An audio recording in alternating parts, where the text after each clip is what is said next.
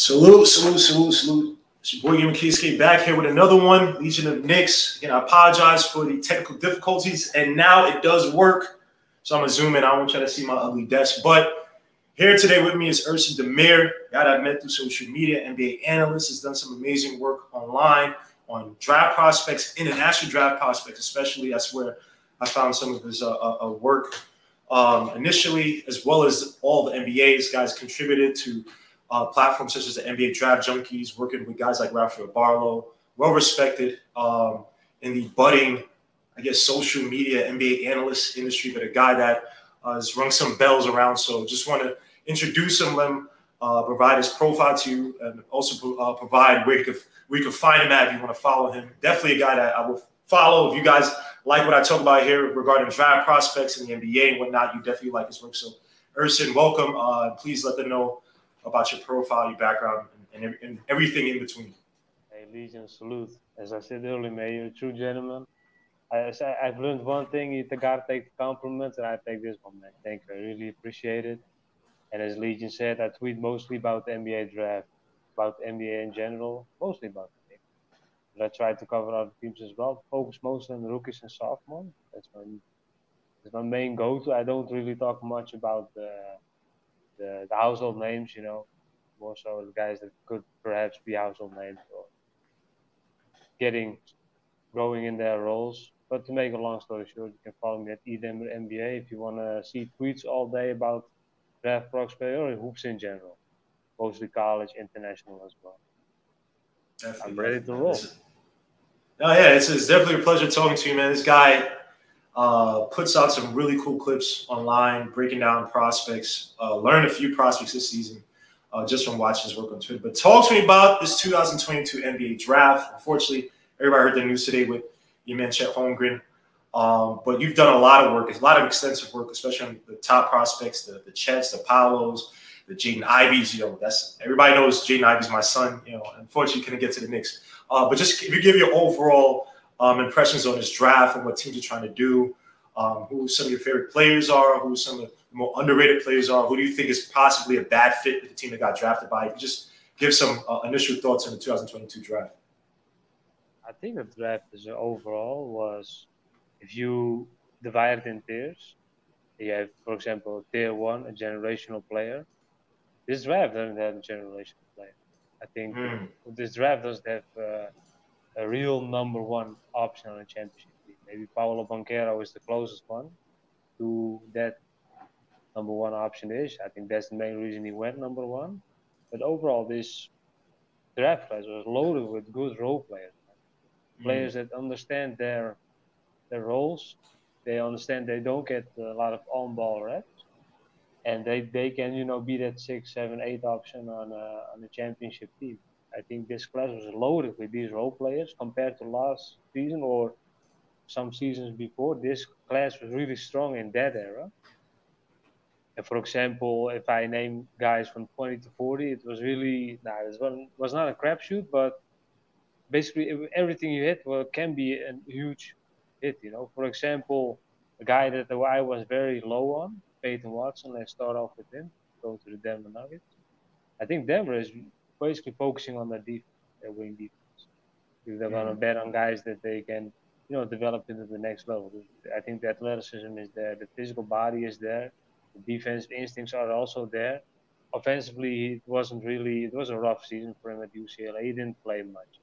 He had Jaime Jaquez, of course, and Johnny Juzang came back, so it was for him. It was a bad context to be in.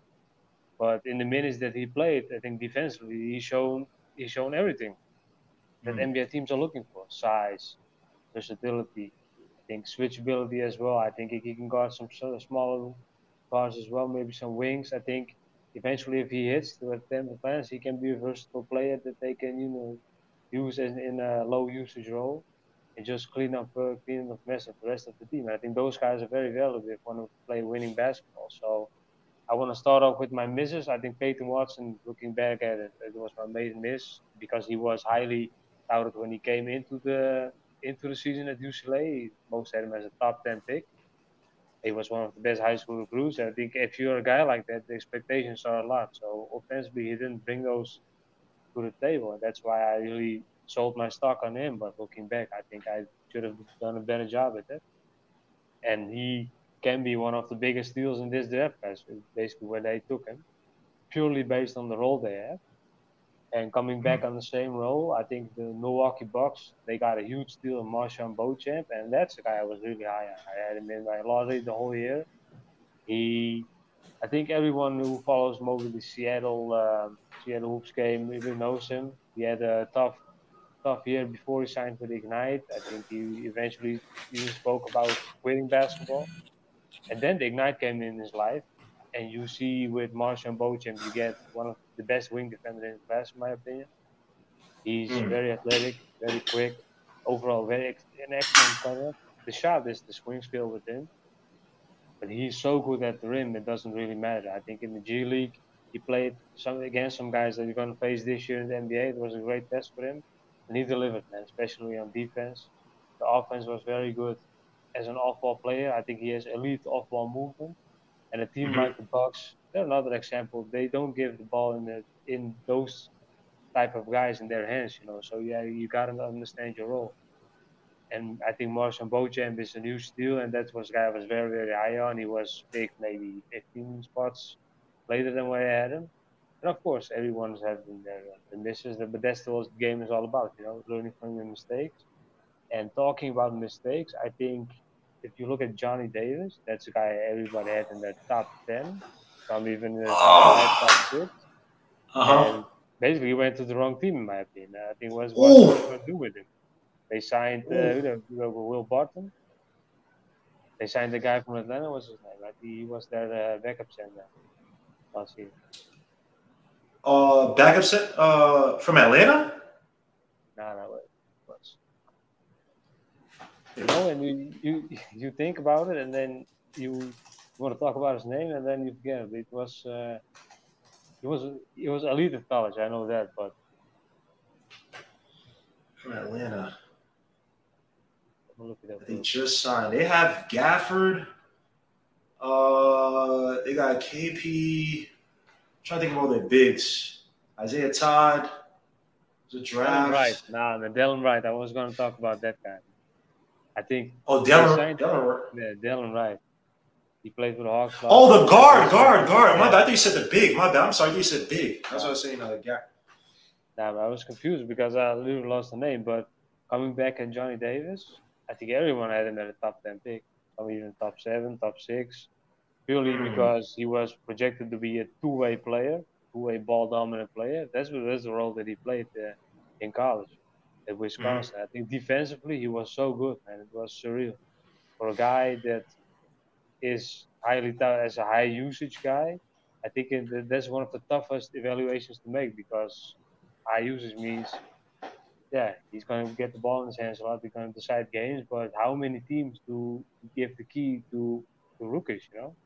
There are very little teams that do it, unless you're in a hard rebuild. And the Washington Wizards don't see themselves in that role.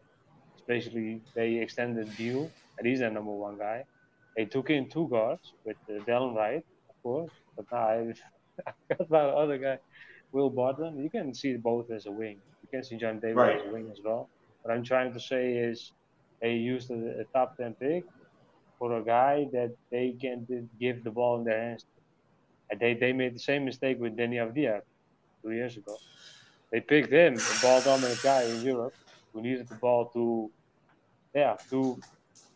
really show his quality, you know. And I think Johnny Davis went maybe a little bit too high. Defensively, he's going to be a great player. I think he's going to be in the league for a very long time.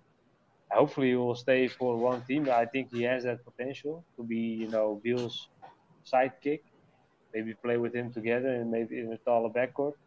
But overall, Johnny Davis, my idea when he went to Washington, I hope was he can go everywhere except the Knicks because I didn't want him, and except Washington because, you know, they got Beal, unless they're going to ditch Beal, but we all know that. So then he went to Washington. So now I'm looking at their roster and think, what is their plan with this? But basically, the toughest thing in the draft is you can see the talent. You know, if you watch the game, you can see the talent. But I think the translation to the NBA is one of the toughest things. if you look at last year, for example, I think everyone was very high on Sharif Cooper. 1 year later, he's out of the league. It can be like that, especially when you go in the second round. It's basically luck, man. You don't have everything in your own hands anymore. But coming back to Yeah. the draft in the whole, as a whole, I think it's stacked with great role players, and I think that's the unique selling point of this draft class, and that's the most important thing in the class. I think those complementary guys, because finding the star is the toughest thing. But if you have a top five pick, then that's your guess. But when you have a 25th pick, 26th pick overall in most drafts, it's those guys usually fail, because maybe the team doesn't make the correct read, or of course they find again and the 26th pick is a top 10 pick in a redraft. But when you're picking in the 20s this year, you will spoil it, man, because you are getting at least one good role player. I think a lot of teams really hit home, especially the two teams that I mentioned earlier: Denver with Peyton Watson and the Bucks with Marshawn Beauchamp. I will say, so you brought up some really good points. Now, Marshawn Beauchamp, I love his story, right? This guy's been around 5 high schools, been kind of all over the place, right? And when you look at the G League Ignite team, me, Suta Coach, Suta, the people that are typically on my channel, we talk about the G League. It's weird how there's definitely a difference between how develop players in college and in the G League. And I think one thing that you have to take into account with Marshawn is that he was playing with guys like Jaden Hardy, playing with guys like even Scoot. There were so many mouths to feed on that team. And the thing with Marshawn, right, outside shooting was relatively poor. I think he shot poorly throughout high school. If I remember, I might be wrong on one, but I know at the G League from the outside he shot poorly. But one thing I did like about him, I liked his pull-up game from the mid-range, right? And I think that if you explain, now you brought up a great point with Milwaukee, right? They don't really put the ball in the hands of their wing guards like that. Outside of Drew, like you've seen a little bit from guys like Jordan Nwora come off the bench. And then I just wondered, would they allow Marshawn to kind of develop as more of a on-ball player? I think I think that's an underrated skill because people say, oh, he's 3-and-D. And I'm like, if you watch him, he can actually create a little bit of space. He also, and another thing too, people don't give him credit for, he even though you wouldn't call him a plus playmaker, he did have some playmaking chops with the G League. Like I watched a few games, like the full games that you could find on YouTube if you couldn't catch them on ESPN. It's like, oh wow, that's a nice slick pass. Guy cut into the basket. He's able to create space with a dribble, kind of lures the defender in, kind of lower that that guy's defender in, and a guy make a backdoor cut, makes it pass. Like he has a nice fluid game, and really the only thing that's holding him back is his outside shot. Now Johnny Davis, salute to Jay Boogie because he's gonna kill me. I wasn't the biggest Johnny Davis fan, but it's like I did not dislike him. Like when you look at his team, Wisconsin, he was really the only guy on that team, right? And you make an excellent point with usage, right? When you see these guys coming from college, and it's like the war between, okay, if he's this inefficient with this high of a usage and he's a main guy, how does that translate to the NBA? And so many times you see where guys could come to the NBA and they find a way to change their games to be, okay, I'm more of an on-ball, off-ball guy, cut into the basket, be able to shoot off the ball, be able to catch and shoot from the corner. And there's some guys where they can't really – they just can't make that transformation. Then you also have guys that sometimes go to the wrong team, right? And I wasn't a Sharif Cooper fan. Everybody knows I was just like, I'm not really big. I'm too small, not explosive enough. Like there's a difference between Sharif Cooper and say Kenny Chandler, right? But you look at a guy like Johnny Davis, and everything is outside of the explosiveness, like the crazy quick first step. When you watch his game, everything screams NBA ready, but he's just missing touch. You see him in a post-up, the footwork is good. You see him create off the dribble, come off the wing, come off a screen to shoot that little mid-range shot is just not hitting. So when you say you got drafted by the wrong team, I mean, man, you make a great point. You got Bradley Beal, you got Dylan Wright, you got these guards. And I really don't know what the hell Washington wants to do. I really don't know what they're trying to do with that team. I will say this. There may be space to use a little bit more on the ball because, remember, they were playing with Raul Neto a lot the past few seasons. And no offense to Raul Neto. He's had some decent games. He reminds me kind of like a TJ McConnell type, right? But I could see Johnny Davis being kind of like this big 6'5", kind of do-it-all combo guard who kind of comes in, sets up Bradley Beal, kind of finds his game again on the defensive end. He's going to be hounding guys from the backcourt position. But I can kind of I'm 50-50, man. I don't want to write him off, but it's like, damn, when you watch him, it's like it's a big ass what if with Johnny Davis. And also the intangibles are there. The guy can rebound. Like everything is there, but the touch. So Washington, they do have some work cut out for them to develop a guy, Johnny Davis. I think that he has a decent ceiling if he can get that touch, the shooting touch. I think he'd be solid because everything I watch about his game is like he knows how to get to his spots. It's just so NBA ready. But let's talk about the big guys, man. You got Paolo, you got Chet, you got Jabari, you got Jaden Ivey, and I've talked about this before. Now you do bring up a great point. There are a lot of rotational players in this draft. You know, when people say it's weak or not. Obviously, you're talking about top end talent, maybe tweaking that regard, but there are a lot of role players. But I look at those 4 teams, man, and I want to ask you this. Me personally, I think 2 teams to watch out for from those 4 teams. I think of the Pistons because I think that Cade is an excellent. I love his game. He's an excellent playmaker. I think Jaden Ivey is a change of pace guard next to him. Because Sadiq Bey is probably best as a third kind of guy, be able to hit from the outside.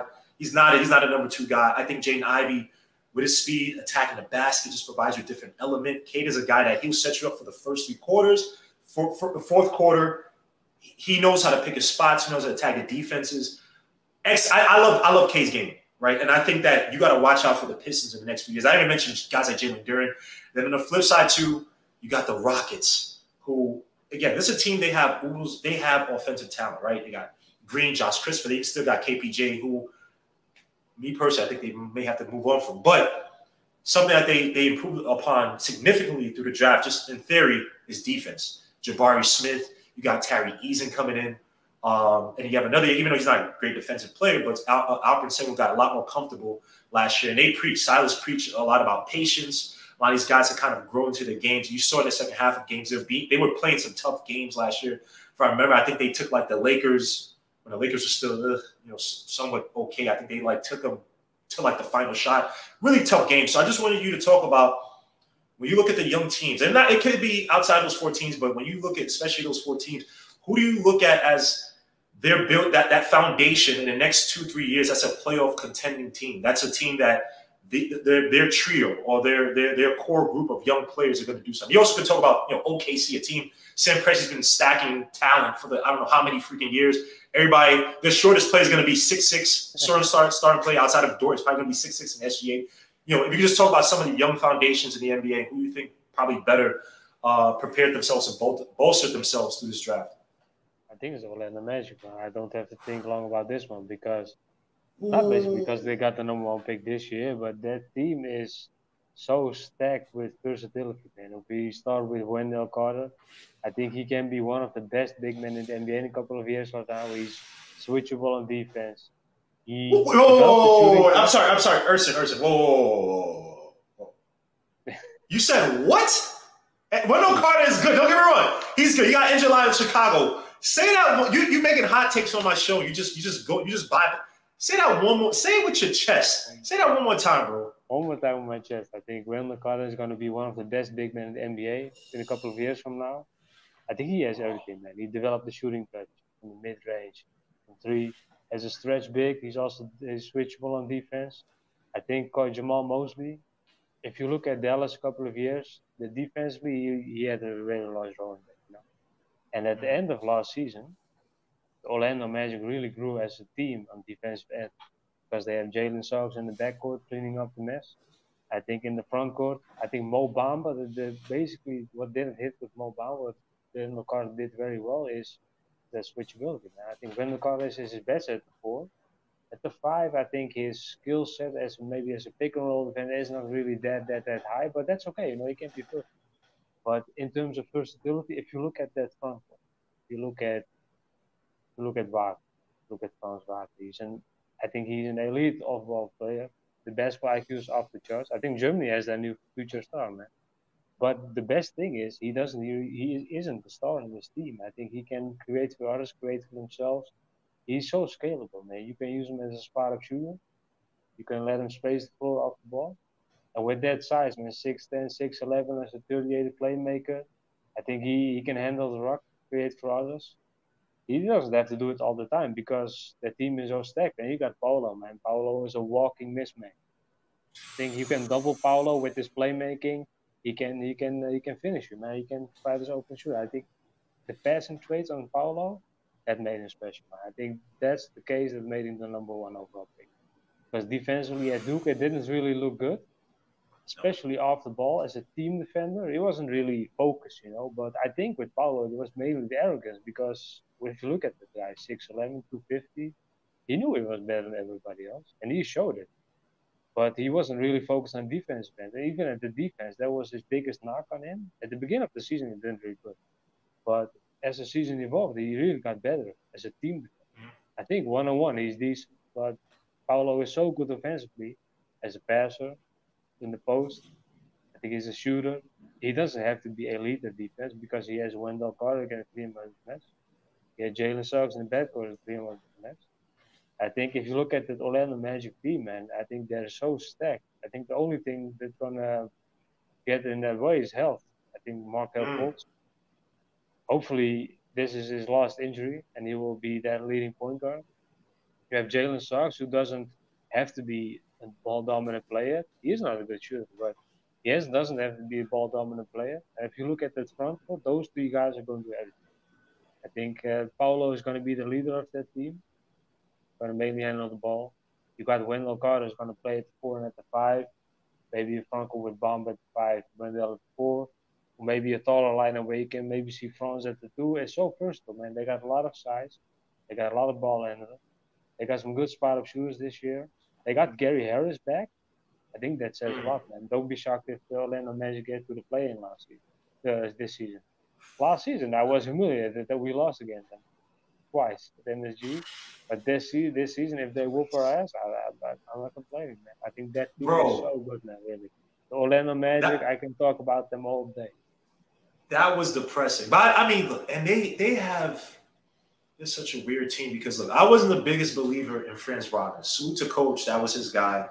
And they have 3 guards right now. Markel Fultz, I had to dig deeper into his game because when you look at his splits, he's an excellent playmaker. Like, you look at him and you think of Slasher. Obviously, he had that injury allegedly. I don't want to get in trouble. But he has, like, that thoracic outlet syndrome thing that messed up his shoulder allegedly. And, the shot is, the jump shot is just not there. Something's off. But when you talk about playmaking ability, he is excellent. Now, you make a great point. Can he stay healthy? Jalen Suggs, another guy. His shot wasn't there last year. But this is a guy, and he also got hurt too, but defensively. I mean, and also he had some games attacking the basket. I think it's a confidence thing with him. He's always had the intangibles coming from Gonzaga. Was a football player in high school. If he gets that shot to go, even just to be slightly average or average above average play, he could be a major player from that guard. But I liken his game, because I watch a lot of him at Gonzaga. I liken his game a lot to Billups. He has that Billups type of temperament, and Billups as in when he was with the Pistons. Even though Billups coming into the league, he was an athletic guard, just moved around a lot. And then you have a guy like Cole Anthony, who to me I think is at best a six-man type of guy. A guy could pour on a lot of points from the bench. I'm not sure if he's a lead guard type of player. Very talented player. And like you said, last year they beat us twice. Cole Anthony had the 29-point game. Terrence Ross had 22. They had the other game where they had 5 guys in the starting lineup in double figures, and it was just feeding off our mistakes. It was Mo Bamba beasting at the boards. They have talent, and Jamal Mosley's a development guy. He's a very patient guy. He's a guy who prefers. He said he prefers a lot of passing, moving the ball around, make it really, really simple. So this year, my 2 teams are the Rockets and the Pistons, but I agree with you. Do not be surprised. I don't know exactly how they're going to cook it up, but don't be surprised if the Magic are making some noise in the East. If Paolo, he has such a polished game. And you make a great point. His defense had to do kind of stuff. He had games where he was unsure about shooting the 3. You saw, I forget which game it was. It was against Auburn. I can't remember which one, but I remember Coach K was screaming, shoot the 3, shoot the 3. So it's a confidence thing with him too. But you're talking about a matchup problem, night in, night out. I'm pretty sure you watched the game when they played Gonzaga. First half, he was beasting on Chet. Chet could not guard him. I just watched the Magic, and I have to agree that if they could find the perfect rotations And then obviously, trade whichever player doesn't fit from that guard position. They could definitely be scary. But I wanted to talk to you about another team. Obviously, everybody knows the bad news. And this is why you don't play 100% in a Pro-Am game. But if you could talk about Chet now, OKC Thunder, Sam Presti, he's hoarding picks. He's hoarding young talent.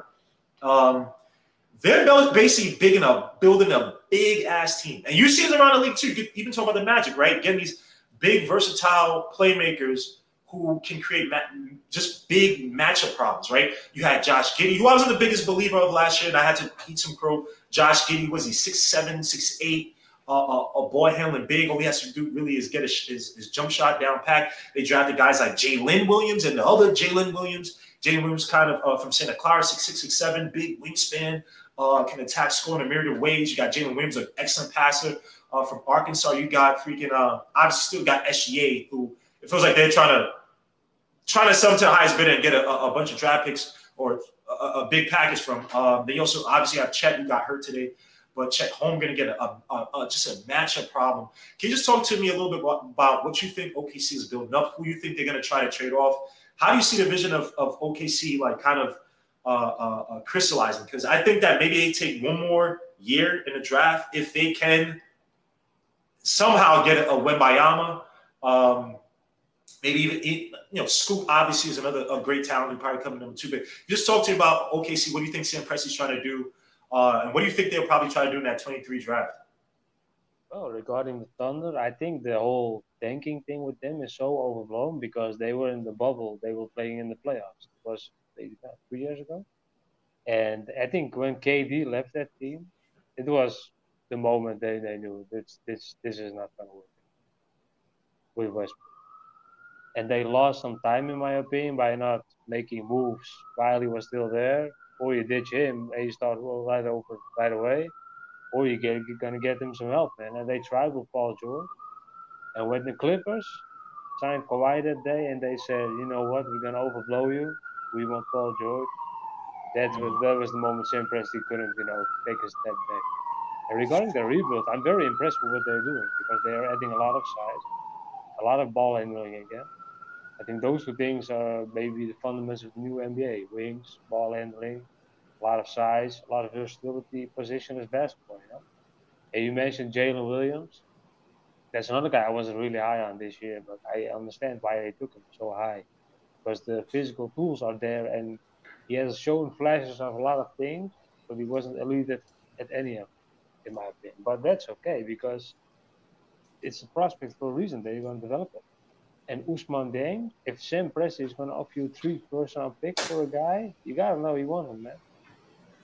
And Ousmane Dieng, I think I had him at the top 10 at a certain point.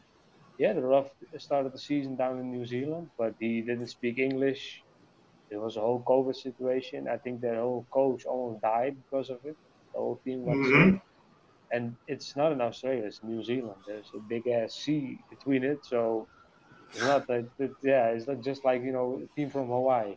It's a US-based team, but is it really close to the US? It's not. It was most off-court problems, not personal problems. But, he had to take his time to adapt.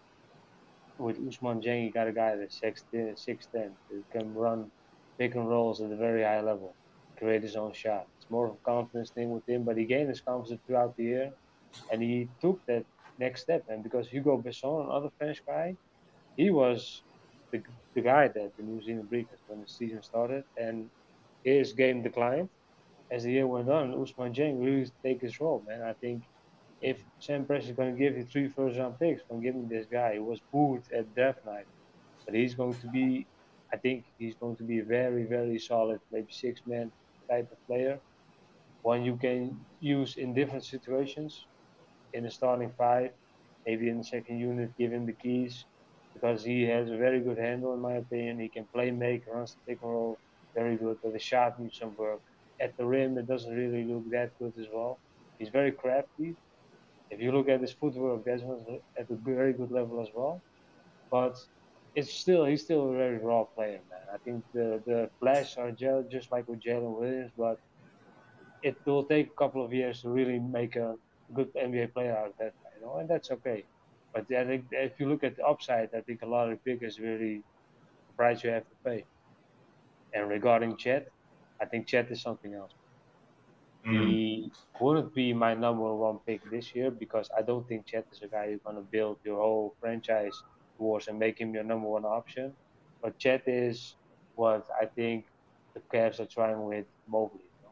But in the lesser version. I think Mobley is easily top 10 future NBA player because he can do everything on the both at both ends of the floor. I think physically he's also ready for it. I think with Chet, defensively, his qualities don't match with the 4 and with the 5. You know, he's in between. I think at the 5, in the post, in the low post, how is he going to defend a guy like Jokic or Embiid? I think he doesn't stand a chance. The argument about that the boy's skinny, I hated that one. I'm not going to talk about that one because he's tough. Maybe he's not built 300 pounds, but he's tough, man. I think as a rim protector, he's one of the best, I think, in the last couple of seasons purely because he has such a high understanding of the game, man. He's very switchable, and that's where I think, as a forward, that's where his qualities really come to place. You know, he can play as a stretch forward on offense, can handle the rock himself. He didn't do it at Gonzaga, but we all saw what he did in summer league. But regarding his defense as a rim protector, as a switchable defender, as a pick and roll defender, he has the whole package, man. But I think the offense is really how much usage are going to give that guy. Because I think as a defender, he's going to leave his mark on the NBA for sure. But as an offensive player, I think he has to grow into that role with a team that's, I think, almost drowning in ball handlers, drowning in guys that are going to create their own shot with Shea, with Giddy. He talked about the shooting. If he develops that shooting, how much is going to be left of 5%, man? And that's the logjam the OKC have to fix. But a luxury problem like that, every team would like to have that. And I think if I look at the rebuild OKC as a whole, they took in Chet as a future second option, maybe as a future star. If you're really gonna swing at the offside and you're at the top, you know. But they got a lot of very good role players. And the OKC, remember last season where almost every player got $1 million extra? They got so much cap space, but they don't care about if you pick a guy in the lottery in the 20s. They can pay those guys, man. They can extend those guys. And I think even if they really have a really good team, that owner is going to be in the luxury tax because he sees that they create a star with Shea. They and maybe have a future star in Giddy, especially if he has the jumper, man. And look out, man. They got Chet, the defensive anchor. That team is loaded with talent, but they will be losing for maybe 1 or 2 seasons, I think. They're not ready to be in the play-in right now. I think they are going to be, even if Chet wasn't injured today, let's hope he's going to be better as soon as possible. They will pull him out in February. You know how it goes. They want Wembanyama next season, man. Talk.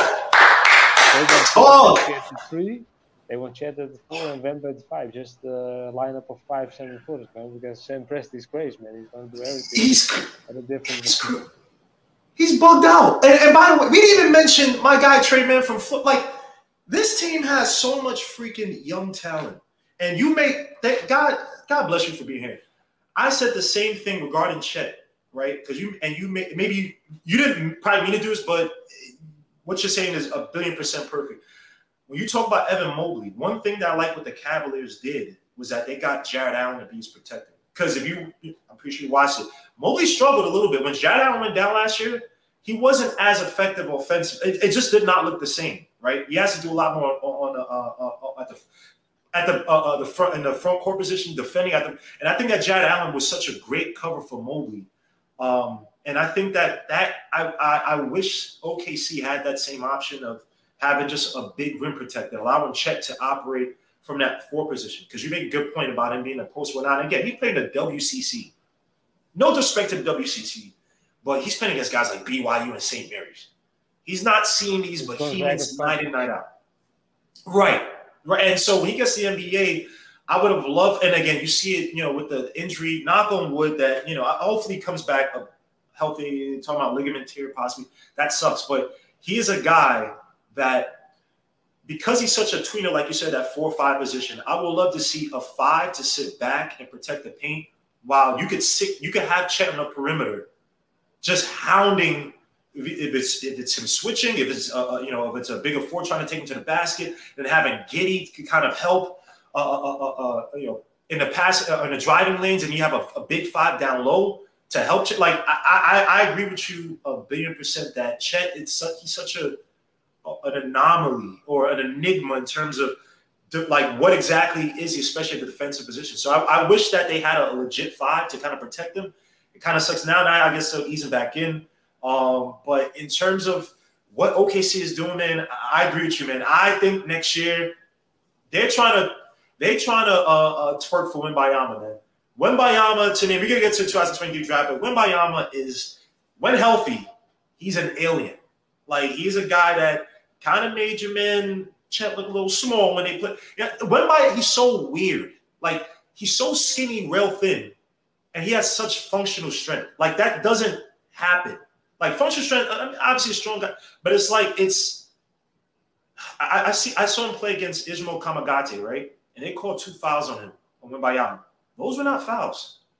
And if you look at Ismail Kamagate, because you've covered him, a strong kid. He's a strong, stout kid. And Wembanyama blocked him like it was nothing. And Wembanyama has no meat on his bones. I would be surprised if he's 220, 230.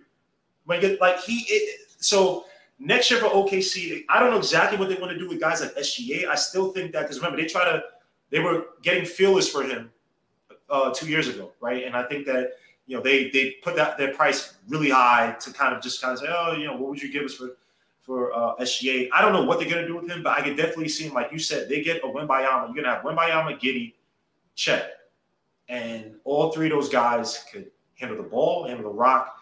Presti's experiment right now. After he lost KD, he was like, you know what? And obviously after Westbrook left, it didn't work with him, Melo, and Paul George.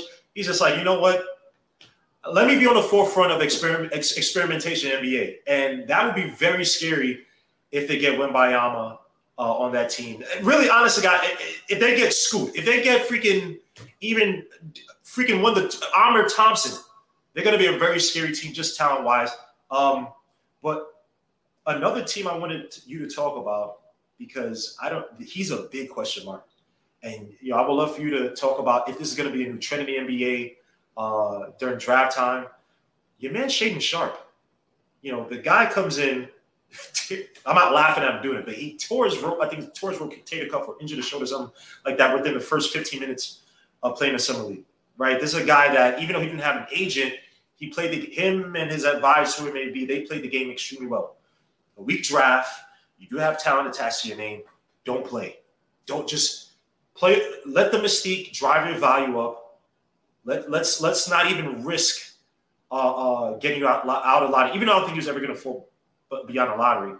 The Blazers pick him up. I don't know exactly what the Blazers are trying to do. I do like I like some of the talent, like Greg Allen. I like underrated pickup is Walker from I believe from Colorado. I like his two-way ability. I think he's gonna be he's gonna be one of these guys you look up in the next years. He's a kind of like a double-doubles kind of. You get kind of like a Paul Millsap type of production from him. A little bit probably more defensively. They have some good players. They have CJ Ellaby. Like they have some talent. And even a guy I wasn't the biggest fan of from Tennessee, the guard. I'm seeing his face right now. I can't remember. The guard from Tennessee, quick, explosive, but kind of not really crazy. I can't remember his name. Kenny Chandler, but he went to Memphis. No, not Kenny Chandler. Year before. They had Jaden Springer. You played with Jaden Springer. Crap, I can't remember his name. But I see his face right now. Yeah, it's gonna come to me. But talking about Shaedon Sharpe, and what do you make of Shaedon Sharpe? Everyone talks about him being a skillful player, but there are reports about, is he as explosive on the ball as people have said he was? Scouts are kind of all over the place on Shaedon Sharpe, and again, he's a big question mark. Now, I don't know exactly what they're going to try to do with Dame Lillard. I don't think that's going to be a run to try to make a player run Dame. I think you need a lot more in that team to even think about that. I think just trying to delay the inevitable. But if you could talk about Shaedon Sharpe, what are your evaluations of Shaedon Sharpe, and what to really make of his skill and how the Blazers kind of use him? Is he a guy that you think can kind of elevate Dame Lillard to be a 1-2 punch in the West, even try to make some noise, or is it kind of we're moving on from Dame, but kind of a slow, drawn out process, and Shane Sharp's going to be the future. I know that, really. That's the basic answer, because remember a couple of months, maybe at the end of last year, his name really popped on the radar as the potential #1 pick, even next year. And I was looking at the guy and his high school tape, and I was like, I don't really see what's the big deal about it, because in high school, the most overrated part for me is because I want to get better at the high school. I'm not an expert in high school. But what I did saw was every guy that's going to be a high recruit is dominating in high school. The ball dominant players, and some don't try on defense because they know they're going to be 5-star recruits and every school wants them. So why do they risk it? And I can't blame them. But with Shaden Sharp, I read things like he has elite burst. Shaden Sharp does not have elite burst. He struggled to get past some guys stand still. If you blow past the guy stand still, like John Moran, like Jaden Hyde, that's elite burst, bro. If you need a screen and you barely make it, that's like Eric Cartman jumping from skateboard across homeless people. He barely made over one, but everyone's talking about he jumped over 50, And then with Shaden Sharp is the whole mystery. I think you hit the nail on the head with that. The whole mystery made him, he made him, the blueprint of the perfect NBA player, Shaden Sharp. The whole conversation was that. And I think if you look at what can he potentially be, not to, not to destroy the guy, but I really buy the talent, because as a shooter, I think if the shot really translates in the NBA, that's, I think, one of the best in last year's draft class, easily. And I think if you look at the pull-up, beautiful release, I think that the traits were really there. He's very the athleticism is off the charts. I think he can, if you get to the rim, the finishes are very impressive. But again, it's high school. I think if you look at Jaden Hardy in high school, it's going to be 10 times more impressive. But he chose to play, and he was picked 30 spots after Shaden Sharp, and he grew as a player in the G League. And not to make it the Jaden Hardy story, but pure as an example. Shaden Sharp is, Mike Schmitz, he's the best in the business. He's now the assistant GM of the Portland Trail Blazers, and he picked him second. So he has an idea. Because Portland is not going to lose. They are going to try to win. Dame is back. They re-signed, they extended, they extended Anthony Simons. They took a bet on Jeremy Grant, and they're going to try something to get Yusuf Nurkic back. Will they win a championship? I don't think so, but you never know how crazy the West is. Look at last season, man. We expected the Suns to get their ass whooped by the Dallas Mavericks in Game 7. By how much? How many points? 40? Anything can happen, but Shaden Sharp is going to be a long-term part that can really hit. And if he hits, he's an all-star, sure. But if he doesn't hit, it's a top 10 pick wasted. And we're Knicks fans, bro. We know all about top 10 picks being wasted. We know all about the flashy stories. We picked the guy who was a very good shooter in the tournament. He's now in Detroit. Will he play? I don't think so. Frank Ntilikina, defensively, he was very good. He had a crazy wingspan. That was 172. The whole idea of Ntilikina makes sense, but it didn't work in New York, and it happens. That's part of the draft as well. And instead of blaming the GM or the team, is sometimes talent and team doesn't match. And I think the kid has talent, man. He's really talented, but it isn't like if you open Twitter and you search Shaden Sharp, I think 80% of the things you'll see is not 100% true. Especially the part about the burst, I will never buy it. Never. And we had a discussion, and it was, shoot to Nick for pointing this out too, Nick G. And it was like scouts have concerns about it's been a little bit overhyped. And that's the thing I'm a little bit scared about. In these weaker drafts, you're going to have some of these kids who they're going to use the power of the media, social media. And we're not going to act like this hasn't happened before. I remember when I was in high school, I don't know if you remember, Nikolai Tishvili got drafted by the Nuggets. And no one watched him. And he went, did he go 5th or 6th? Nikolai Tishvili, I'm trying to remember. But he went in a lottery. And he was an absolute bust. Now, granted, international games a little bit different, even though now it's a little, in terms of scouting and watching these players and development, it's a little bit better than what we had even in the early 2000s. But you just wonder if they're going to be. He's not the first guy who's going to be gaming the system in weaker drafts. So it's a little bit. It's going to be a little bit scary in the future. But you put the nail on the head, man. You get. I don't want to say boom or bust, but when you look at a guy like Shaedon Sharpe and expectations, you're not looking at, because again, defensively he's not this shutdown player. So it's not as he's going to be a 3-and-D guy. There've been questions. I'm not going to say it's validated. There've been questions about his attitude and whatnot. And that, some of that's typically put on guys who are score first players, right? So it is what it is. But yeah, that is the Blazers had a lot of places to. I mean, they needed talent. Period. Shaedon Sharpe, he could be a great investment or he could be a bust. To make it out in the West, now granted, you took a shot at I would say my sons, but CP3 is my favorite point guard, and it was one of the most depressing things to watch last year. That was bad. That last game, they had no answer. It was basically Hound, Booker, and let me give the Mavericks credit. They don't get enough of this. Defensively, what they've been doing on that team, even using Luka as like a help side defense, like I got to give it to Jason Kidd. Wow. He's done with Luka. People out there, again, I didn't even think, and I think that they had a better defensive rating than the Knicks last year. I think they did, if I remember right. I think they're like top 10. Give it to Jason Kidd. I got to give him his propers. He knows how to coach. But another team out in the West, man, that we have to talk about, got to talk about the Spurs. What is Greg Popovich doing? Now, granted, the DeJounte Murray trade made sense. Get some more assets for 2023. But they've been a team they've been drafting, trying to go through guards for the past few years, and they haven't really hit on a proper backcourt to kind of carry this team. But you got guys. They drafted some talent. Malachi Branham, Blake Wesley. I know you've talked about him. Freaking Rafael Barlow. That's a guy they think he's going to be one of the biggest sleepers in the draft. Jeremy Sohan, who I like a lot. He's just one of these glue guys who could pass, facilitate, a high level playmaker, and let me say high level potential as like a Boris Diaw plus type of player. A guy who can guard the 5, more of a force type of player, but smart heady play. Only thing that's really lacking is his outside shot.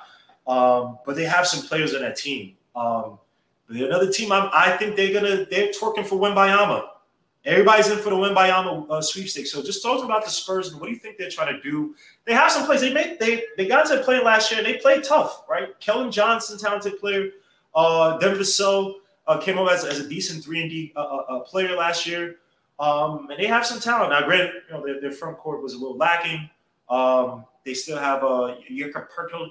I believe they traded the other guy. I'm forgetting his name. Drew Eubanks.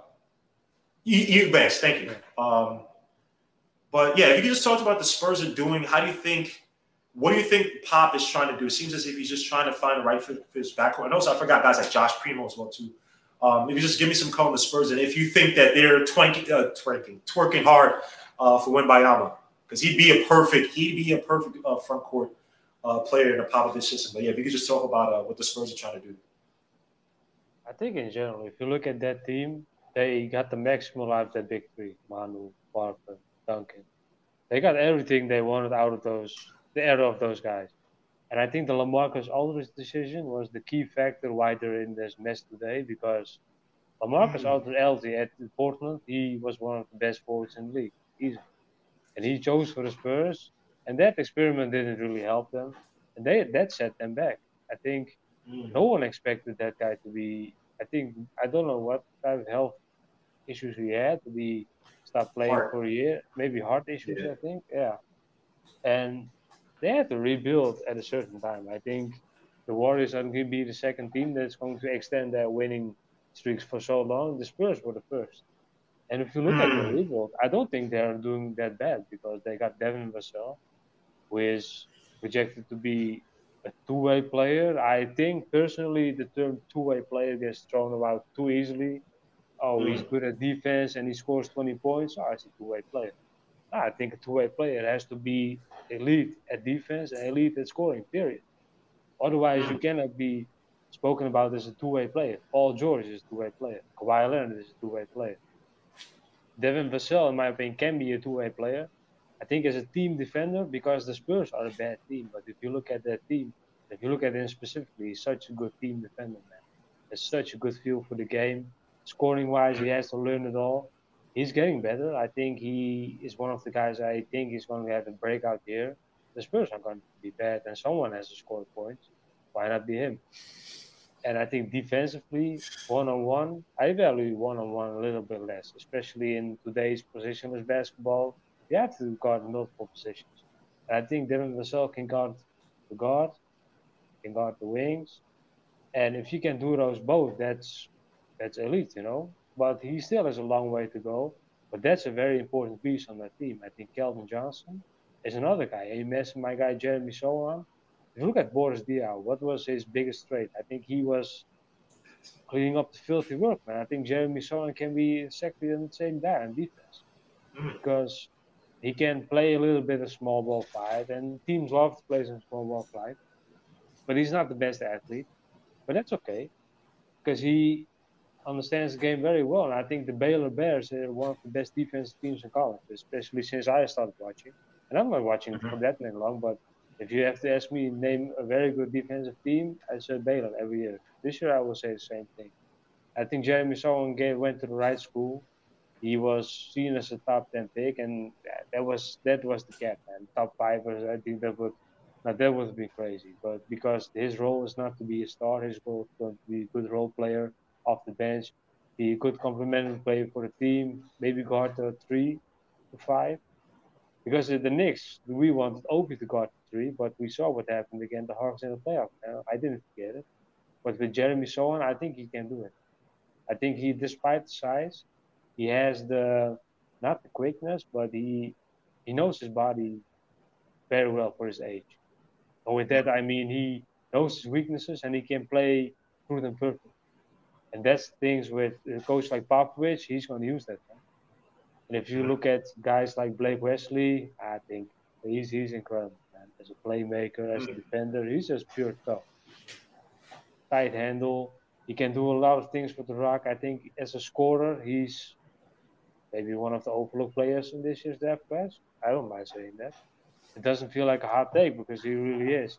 And he went to a school where it was a popular school, but if you have to name 5 schools, would you name his? I wouldn't. I wouldn't name it. So that plays a part as well. And if you look at that team as a whole, they're just doing maybe the OKC thing, but in a lesser extreme form. Just accumulate talent, just let them play, keep the good guys. Maybe the end of the bench guys are going to be draft players as well.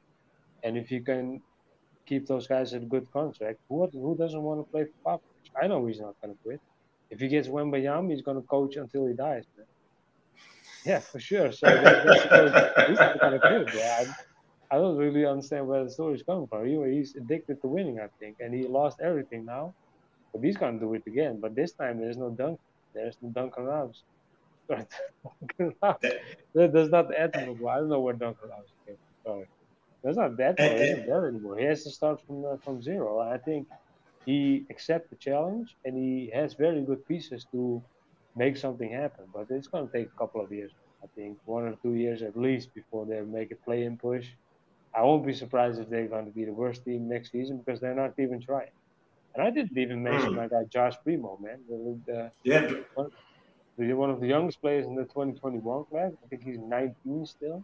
Nice. Younger Yep. than most players drafted in this year's class. It's crazy, man. And I think the reason that they sent away Murray because they got a good return, but Josh Primo was always going to be a long-term project. And in year one, he has shown such good things as a playmaker, as a scorer. Still has to mature his game a lot, but that's okay, man. It's a losing team, so why would you care if you have 3 turnovers? No, I don't care. Let him execute his reads is the way he wants to because he makes the reads, but executing them is what they have to learn. And I think with a young team like that, the Spurs, they're going to be bad, but they have an idea.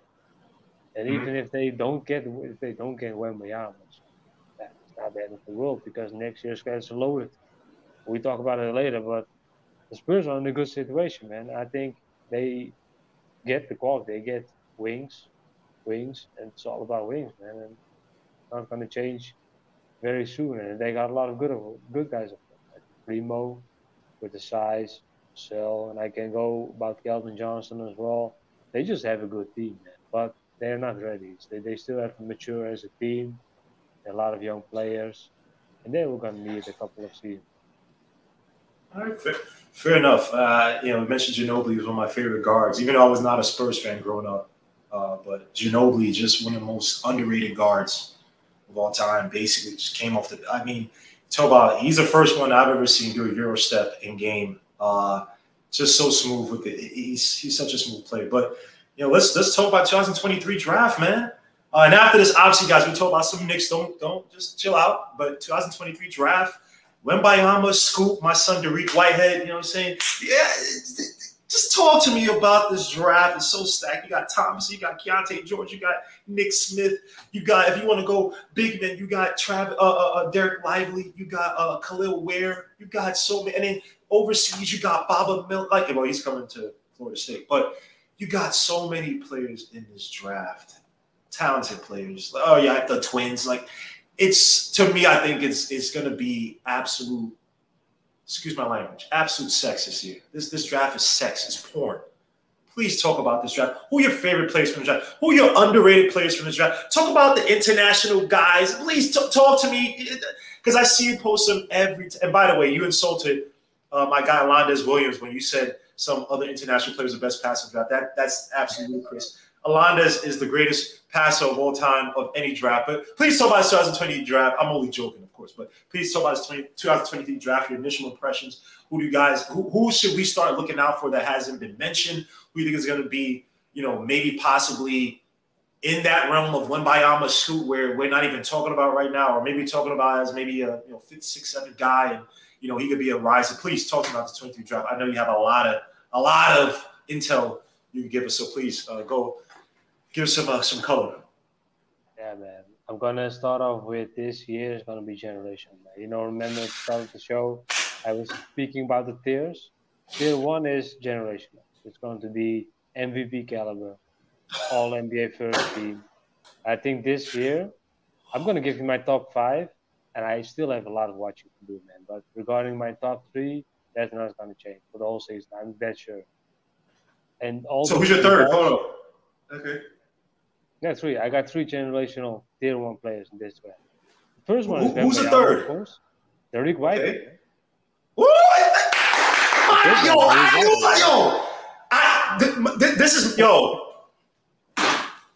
This is my guy, bro. This is my guy. This is why I knew this was gonna work. This is why I messed with this guy, bro.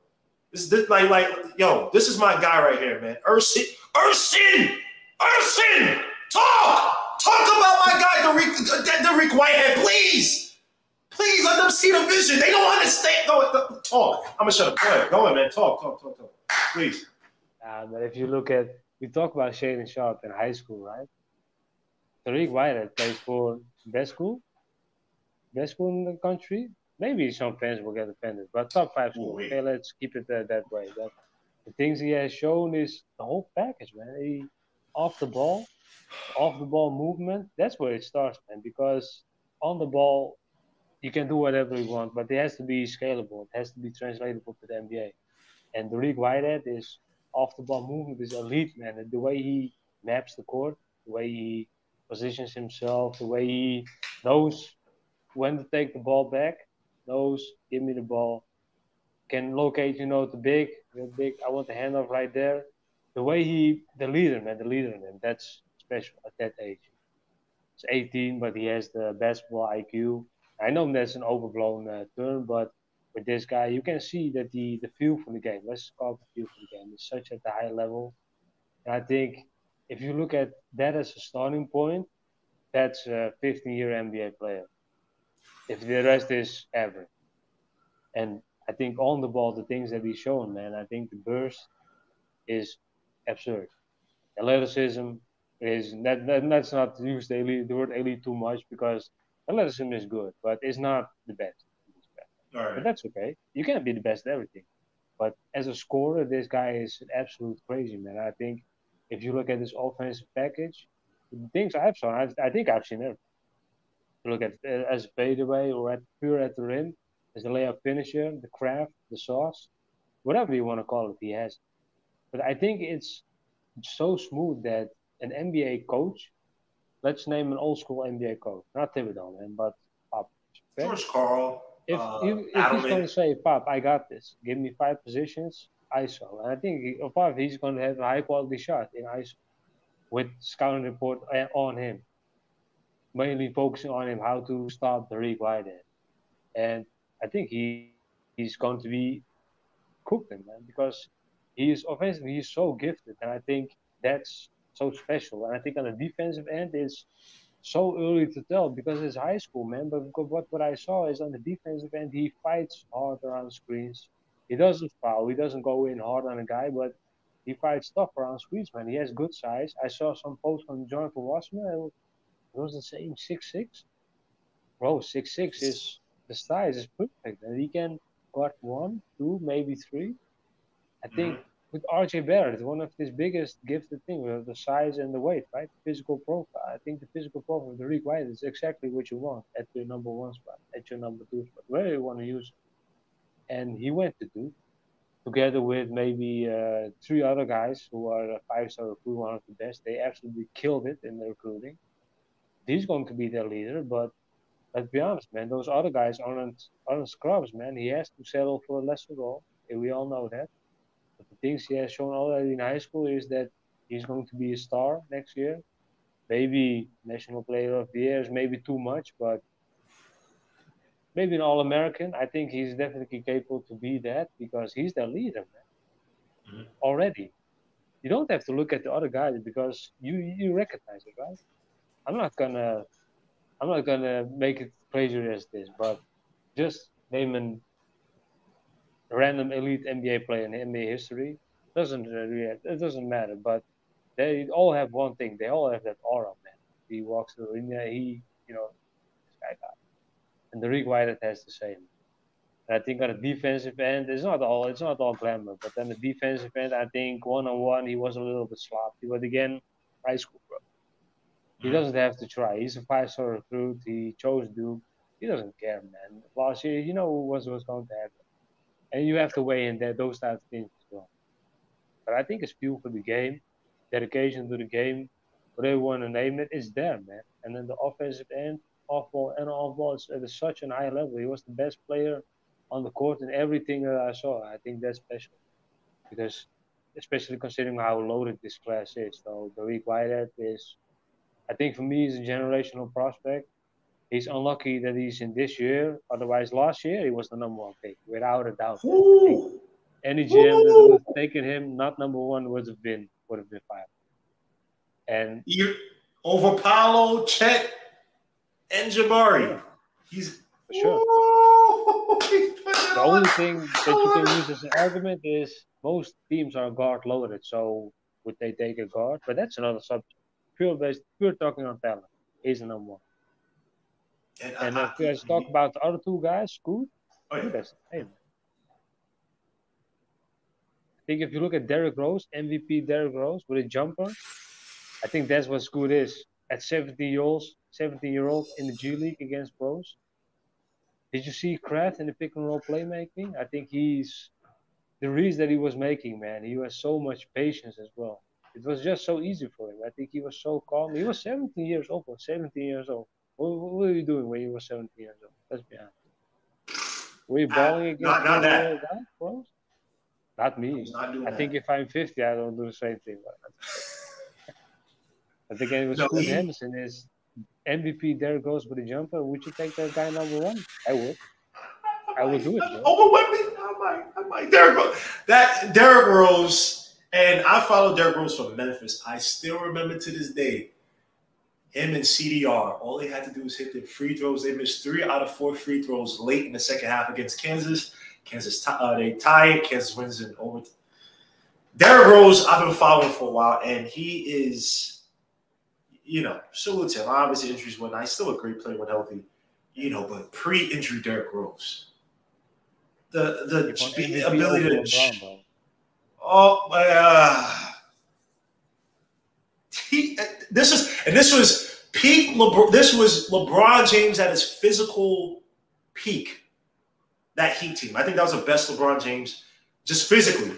Now, game-wise, obviously, he had to develop his post-up after the Dallas Mavericks and all that stuff. But you talk about peak LeBron James, who's basically the face of the league, and Derrick Rose was able to win out. So, like, you say that with Scoot, and the thing I would say with Scoot, too, is that the mid-range is there. I believe he shot 46%, something like that around from off the dribble, shots of the dribble, which someone made a great post on Twitter. I can't remember who it was. Suits, and I'm not trying to steal your stuff, but whoever you are, God bless you. And they put out, like, they compared him to, John Morant, all these other guards who had, 60% here, 20%. Only thing that's missing, obviously, is his three. Shot like 17% from three. I'm not worried about that. The playmaking is there. The court awareness is there. The ability to take his man one-on-one he's a dog. And he has that mid-range shot. I think the outside shot is just a thing of feel. When you talk about him being able to do that against, legit veterans, guys who are trying to get back to the league and whatnot, it's all there for Scoot. Now, Derek, I like Derek so much. I just see him as his high level. I see him as a legit two-way player where, like you said, he could be high level in defense and for what he does on offense, high level. Now, obviously, free throw shooting, stuff like that, he has to become a consistent shooter, right? The form is, when you see him get to spots off the dribble and shoot that shot, it looks pretty. But he can be inconsistent. I think that once he gets to the NBA, be able to shoot from, be able to learn how to catch and shoot, be a more, how can I put it, better player off the ball, not be a high usage guy at Duke, right? He'll be one of the main guys. It's going to be him and Derek Lively, so he's going to be probably the main guy there. But I just can't wait till Derek Whitehead gets the NBA. I'm not going to say he's going to be generational. That's great. I love you saying that. I like Derek. I don't know about generation. I ain't going to say all that. But I just love his game so much. Now, you said top three. You have two more guys to go. Who is the top five? You said top three. You got to give me two more. Because after Rick, that's cool. Let's put some money on it. Who's the 4 and the 5, bro? Fourth one is not a Dookie. Derek Lively, man. You already named him. Oh, man. Derek Lively, man. Now you're going to get me in trouble, bro. Center positions are not popular. I know that. But I'm talking pure based on talent, man. That's how I make my list. I'm not going to watch Tankathon and, let's see, the OKC Thunder. They're gonna get the 4th pick. Oh, they won't take another guard. So that's not how I look at it, because purely based on talent. Derek Lively, if you name another potential two-way player, Derek Lively is another. He has all the tools that you want in an NBA center, but he hasn't developed them all. Let's say, but we don't care about that. We only see what he can do in the NBA. That's what we're looking at, Things like inconsistent shooting, or that's okay. For Derek Whitehead. I know he's a bit of a streaky shooter sometimes. He's taking the tough shots, and he feeling the vibes, and he take another one, and the team's allowing him, so why wouldn't he? But that's okay, man. He has to mature his game. He has to find his spot. But all the other things, he's doing it, so why would we say, okay, he's a bad shooter, so he shot 40% from three, but 60% from the line? The shooting touch is not there. 40% wide open, and okay, 33. Well, that's not the way to look at it, in my opinion. You have to, understand what NBA teams are looking for. I think last year I got a little bit better at that. Still have a long way to go, but I'm just trying to figure them in an NBA position purely based on what a team needs and what a team can offer. And I think you can offer Derek Whitehead, for example, to the Detroit Pistons. If he goes to the Detroit Pistons, what is he going to do? He has Kate, we have Jaden Ivey, but he can adapt. But his qualities as a potential top 3 pick in this draft class will be maybe slightly unnecessary in that position. It's just a luxury problem. But I think that plays a big role as well. But coming back at Derek Lively, guards in space, has the shooting touch, very good rim protector. As a rebounder, I think he can do a little bit more, but that's okay. Those guys are not perfect, man. They're still kids for a reason. They go to college for the first time. They're going to learn how to play in the system some more. They're going to, prepare themselves in the NBA in that way. I think Derek Lively, if you look at the NBA today, if you look at the best centers in the NBA today, what do they have? They're all, or just like Karl Anthony Towns, they're all just one of the best shooters, or Rudy Gobert, they're just elite at defense. It's just if you have one of the two, then you're gonna make it in the NBA for a long time as a center. And if you can stay on the floor for a long time, of course. But that's something that's very hard to project with those guys because maybe you'll be foul merchant in college, who knows? Maybe the high school stats weren't really, or the high school refs were officiating maybe a little less tight in college, or it's just something you have to feel in another system, because those guys are stars right now in high school. And I think that's the biggest problem that people can have when they evaluate these guys. If you look at, for example, I name another guy that I like, but he's not in the top 10 range, so don't worry. But Trey White, for example. If you look at that guy, Trey White. We sorry, Trey who? I can hear you. Trey, we can Trey White. Trey White. Yeah, we could talk about him some more often, but just as an example, I think if you look at this game for 5 minutes, this guy can hoop, man. This guy has a dog in him, whatever you want to say. But after that, is okay. How's he going to translate in the NBA? What's he all going to be in college? Is he going to flourish in that role, etc., etc.? So it's just the beginning part, I think the whole evaluation thing is you have to create a context for him that's realistic. And I think most people are stuck in the idea of he's the best guy in this draft class, so he's number one. That's why the whole top three conversation was overblown. People that had Jabari at number one had good arguments. That Paulo at number one, good arguments. The chat goes the same, but let's say Paulo goes to Houston, for example. They have Jalen Green. That's their number one option. What's Paulo going to do? He's only going to be, okay, he's going to be good, but the context for him is lesser a lesser advantage for him. And now he goes to a team where he can really beat the league, for example. But coming back at Derek Lively, I think I've gone off topic for a long time. But no, you're good. You're good. I love this. Keep going. Yeah. Yeah. So Derek Lively, that's your fourth. Who's your fifth? Because you said Derek Lively. I have Khalil Ware over Derek Lively. Maybe it's my bias. I think Khalil Ware can operate from the outside. He can play in the post a little bit. But that's since you said Derek Lively. So who's your fifth player? Well, I'm top five. But my issue with Derek Lively is at the FIBA tournament. If you look at his motor, that was concerning, man. I think at some positions he was like, okay, just Walker Kessler stuff. I'm going to let this guy go by me. I'm going to block him from behind, but I'm going to block him on.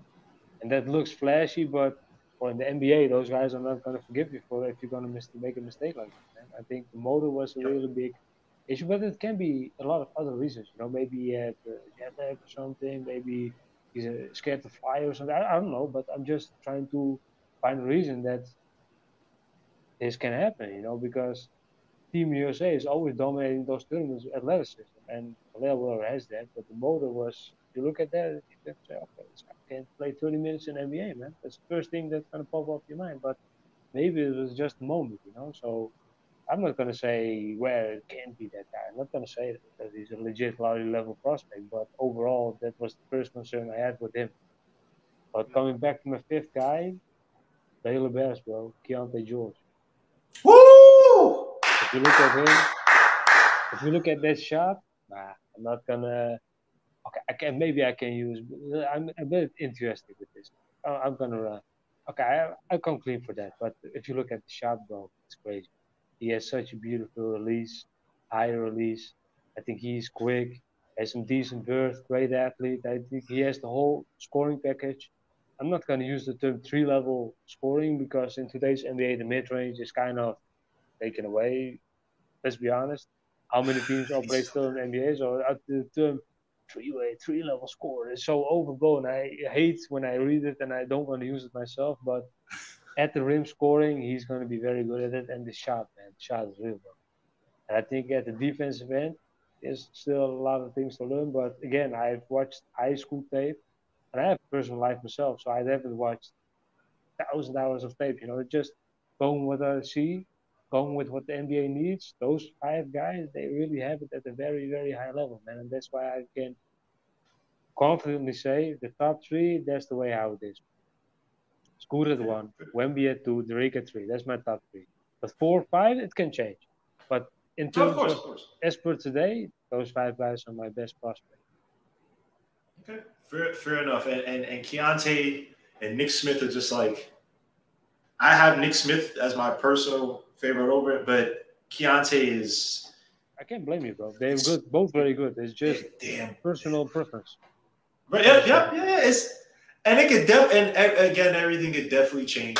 I'm surprised you didn't mention one of the Twins, which is interesting. They mentioned one of the Twins because look, the Twins. I haven't watched him enough to say, okay, he's the number one. I know some guys I respect a lot that say, for example, Osar, last season a team would have taken number one. He could have been.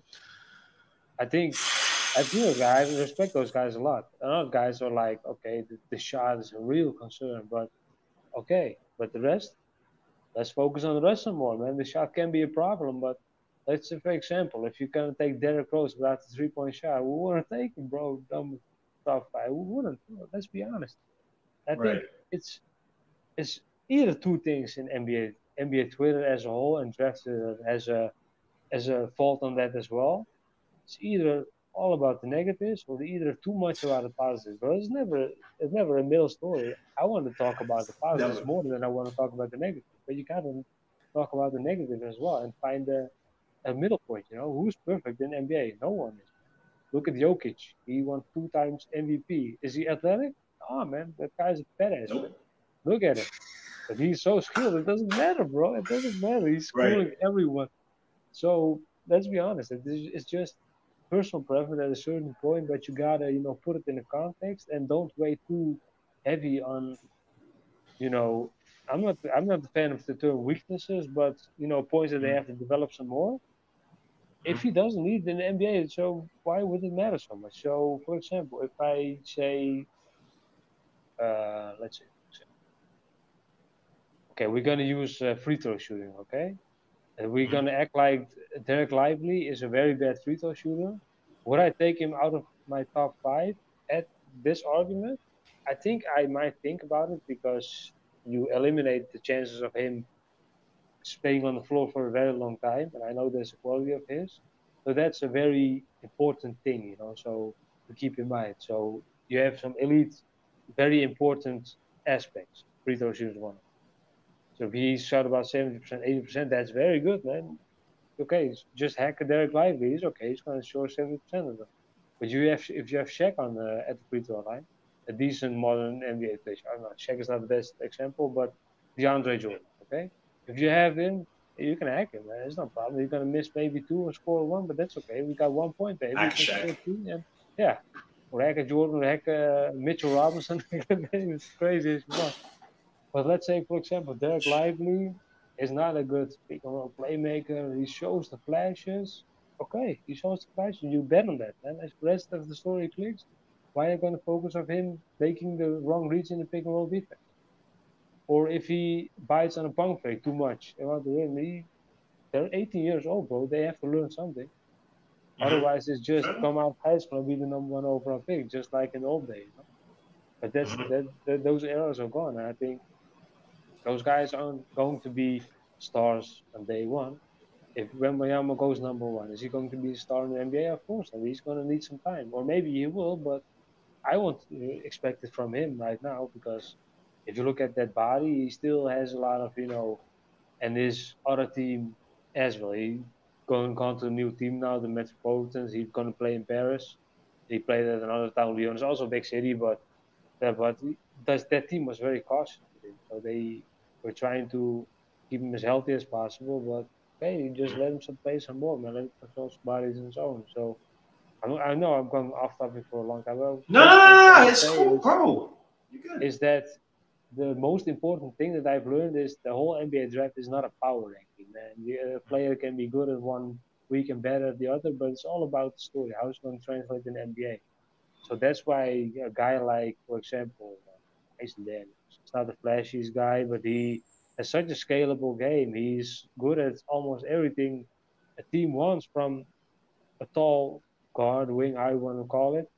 But he can be, for example, if you put him next to Trae Young, are the Hawks going to be better at defense as a team? Of course he is. Is he going to help Trae Young getting less picked up on defense? Of course he is. He's going to pick him up. A guy like that makes everyone around him better. And I think that's the biggest attribute an NBA draft prospect can have, is how much he's going to make the team better and going to make himself better. Of course, you have different tiers. I think if Derek Whitehead goes number one and he ends up being a very good 3-and-D or off the ball player, then that's a big waste at the number one pick, despite how good he will be. Because if you're going to pick in the top two, you want to start. But if you got like a guy like, for example, I'm just using last year as an example. Okay? If we can use Grimes, he's going to be a very good three-point shooter. The way he Right. is now, very good defender. On the two ways of the court, he's going to leave an impact. That's a big lottery pick. Lottery pick is what he is, in my opinion. And you picked him 25 because you can put him on another team. He'll plug and play, bro. He's going to do the same thing right there. If you go find those gems, I think you have a good draft. I think that this year was a good example of that. Next season is loaded, but I still have a lot of watching to do, man. So if you're gonna ask me, yo, name me 20 names, I'm gonna say no, man. I just wanna name the nine of the guys I'm confident about that I'm gonna say the right things. You know, as you asked me about Thompson brothers, for example, that was a good one. I haven't watched them enough, man. I haven't. Oh no, Last I'm year, I not. was, I don't. I won't kill you like that, man. No, absolutely no worries, man. yeah, I'm feeling for the 2023 draft. Knicks probably not going to draft anywhere near the lottery, but let's get to the Knicks, man. Last but not least, let's get to the Knicks. we can talk about them all day. The Knicks are. Oh man, so yeah, you already know on Twitter, man. You can't even mention certain plays without getting attacked. But you made a point on Twitter about Julius Randle, this being a comeback year for him. There's an interview or a segment from Mal and Rory. I don't know, you probably don't know. There's two guys who do interviews in New York. Used to work with Joe Buttons, and they spoke with, at least one of them spoke with Julius Randle. Julius Randle spoke about him being comfortable this year, that they're going to make a comeback. He doesn't know why, but he just feels really good about this year. Obviously, with the addition of Jalen Brunson, and you're hoping Donovan Mitchell comes through. But just real quick, on Julius Randle before I move on to the Donovan Mitchell saga.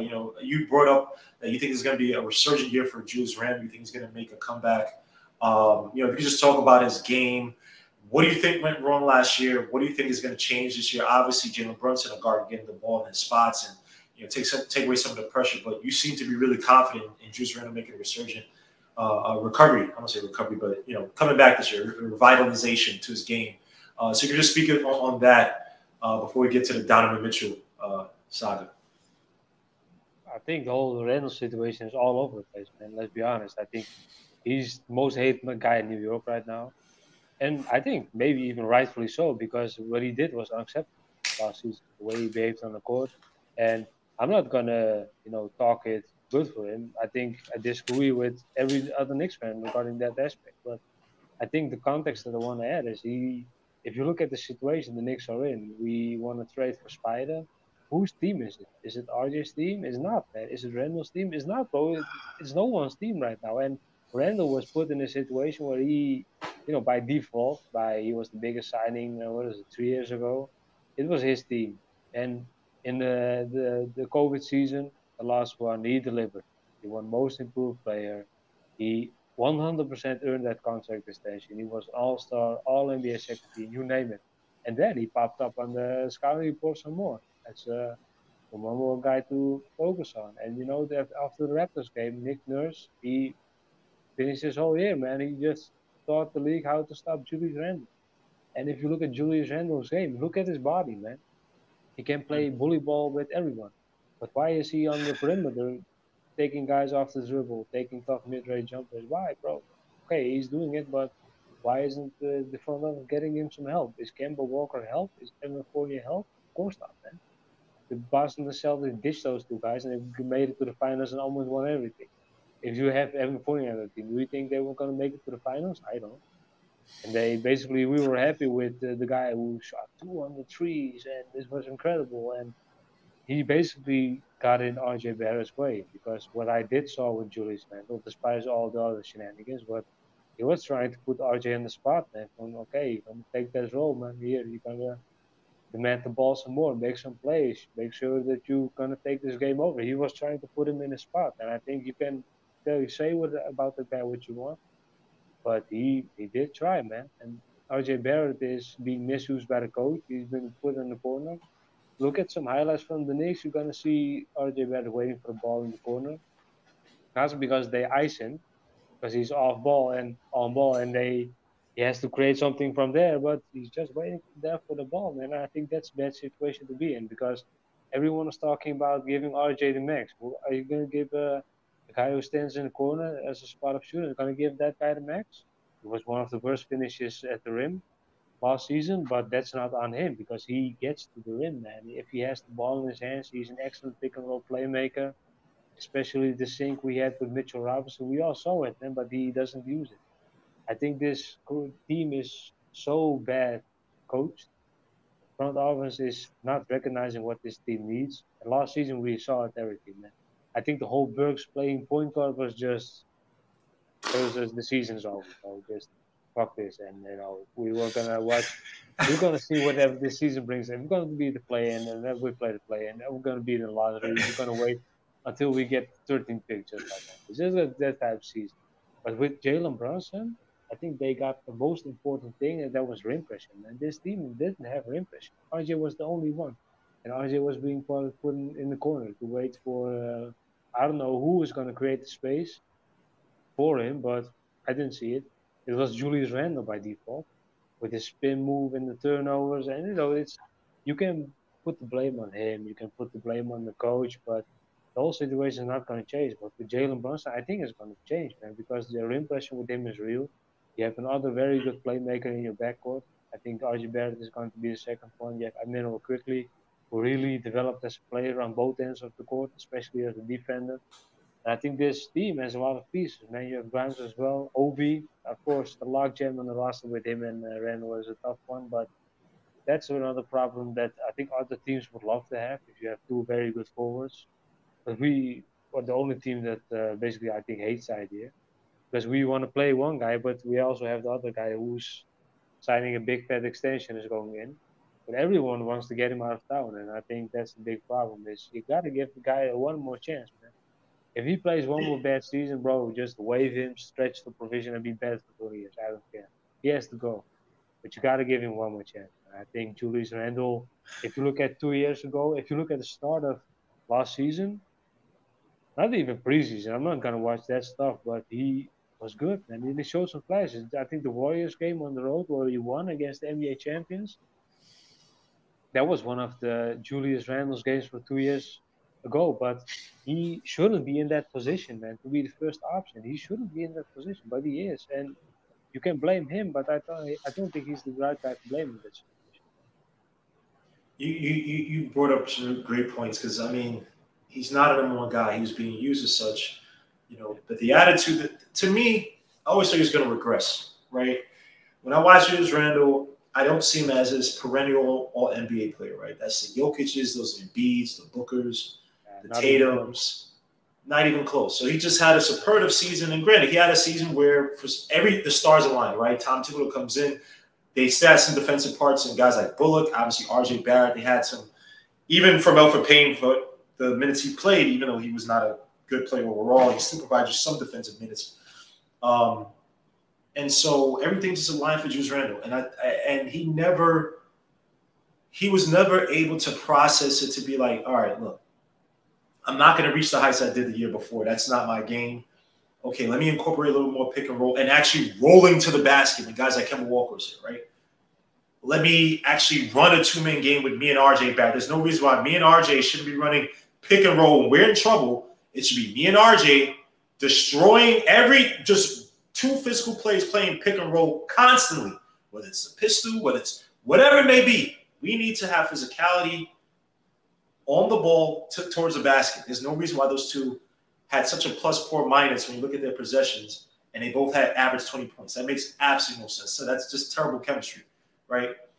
But I get it. Like, he should have been put in that place, but I just felt like his attitude. And then the whole middle finger that I've seen my own New York athletes do worse. I just felt his attitude and his approach to the league figuring him out was just so poor. Now, you have Jalen Brunson coming in. But Jalen is also leaving. He's leaving a guy, a gravity playing Luka Doncic. And I wanted Jalen Brunson since last year. This is a guy, high pedigree guy. Obviously, the father played on those Villanova teams with Spellman, DiVincenzo, Mikal Bridges won a championship. When you look at his game, he's such a smart, cerebral player. It's beautiful to watch. But he is playing away from Luka Doncic. Now, Do you think that he's going to have that a similar impact like he had last year? Finally, starting with Luka Doncic in that backcourt, and when the games outside Luka Doncic, he actually played relatively well, 20 points, average like 20 points. I think 35% from the field, 80-something% from the stripe, 7.8 assists or something like that. He played well. They went like 8 and 9 or whatever. But again, you're not playing Luka Doncic, and this is for your next probably for the rest of your career, right? How do you see Jalen Brunson and his impact on this Knicks team? You alluded to, maybe Randall falls back in line, but what about guys like R.J. Barrett? I mean, like, what about even guys like Fournier, Cam Reddish, Grimes? How do you see Jalen Brunson? Is he going to be a dribble drive, kick out type of facilitator? Do you see what do you envision for Jalen Brunson regarding his impact on his Knicks team next season? I think Tom Thibodeau finally has the things that we're looking for, man. I think some old school basketball, harder to run, dribble drive. I think the kickouts are maybe the modern touch to the game. You have some excellent spot-up shooters, and Grimes especially. RJ, I like him as a shooter as well. Not his best quality, but I like him a lot. I think Jalen Brunson is going to be the number one option on this team. And let's be honest, man, the only reason that he's leaving the Western Conference Finals is he doesn't want to be second fiddle. He wants a bigger role, and the Dallas Mavericks couldn't give him because you have Luka. If I had Luka, I wouldn't give him the number keys to the offense. Why would I? And he knew that, and they had a chance to extend it. They didn't do it. So it's the GM's poor decision making really working in our favor, and you got him at a decent to good deal, I think.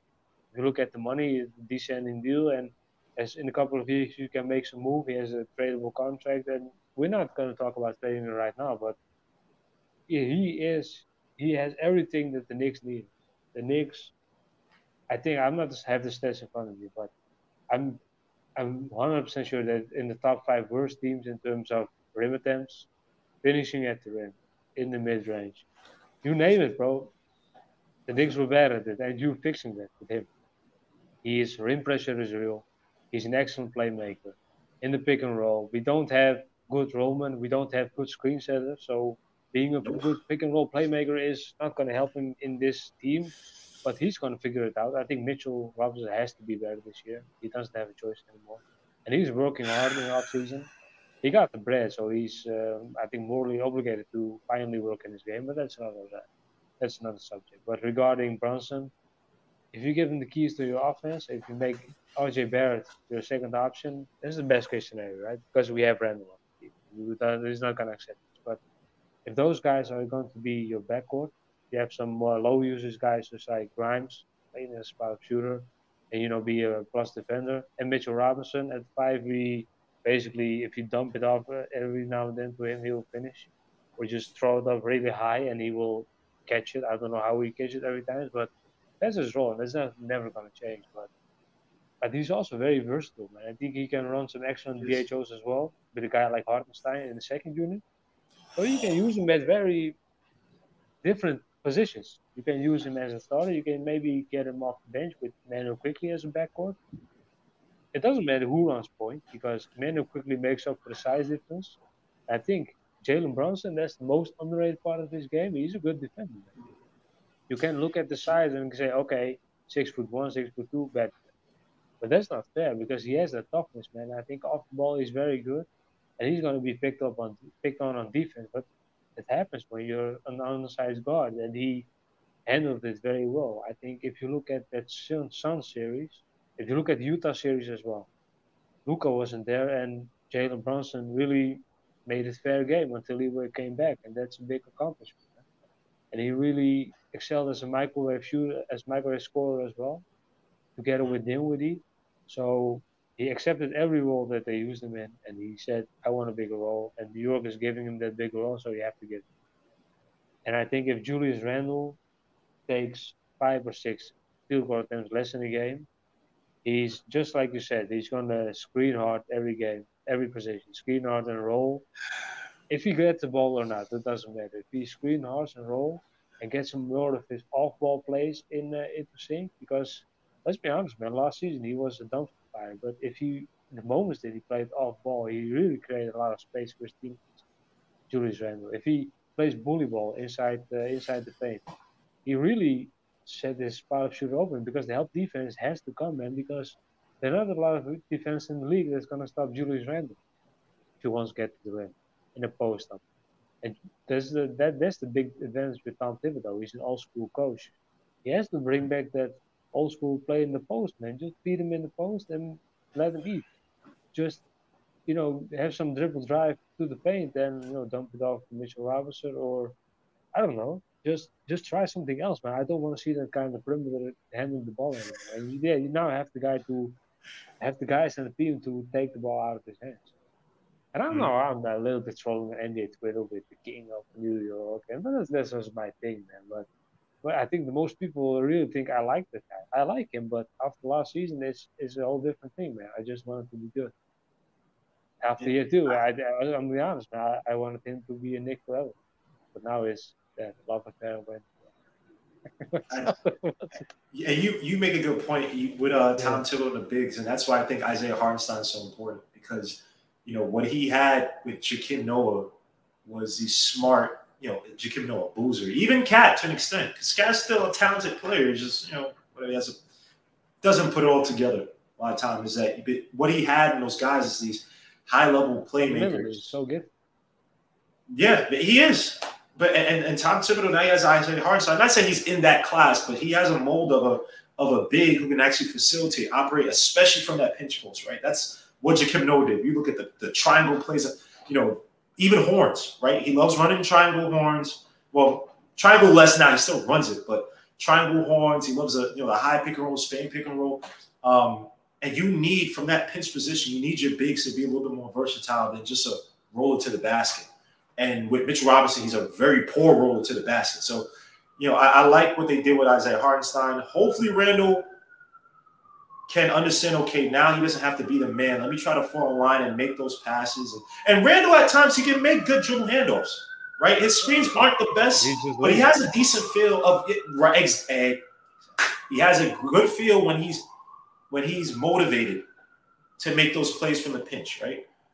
You're just hoping that he could put that. But now you have guys like Isaiah Hartenstein to kind of bolster that. So hopefully, Tom Thibodeau, and you said, Brunson and IQ. I would love to see everyone. There's so many things in terms of so many rotations I'm interested in seeing this season with the Knicks, especially with the addition of Isaiah Hartenstein, Brunson.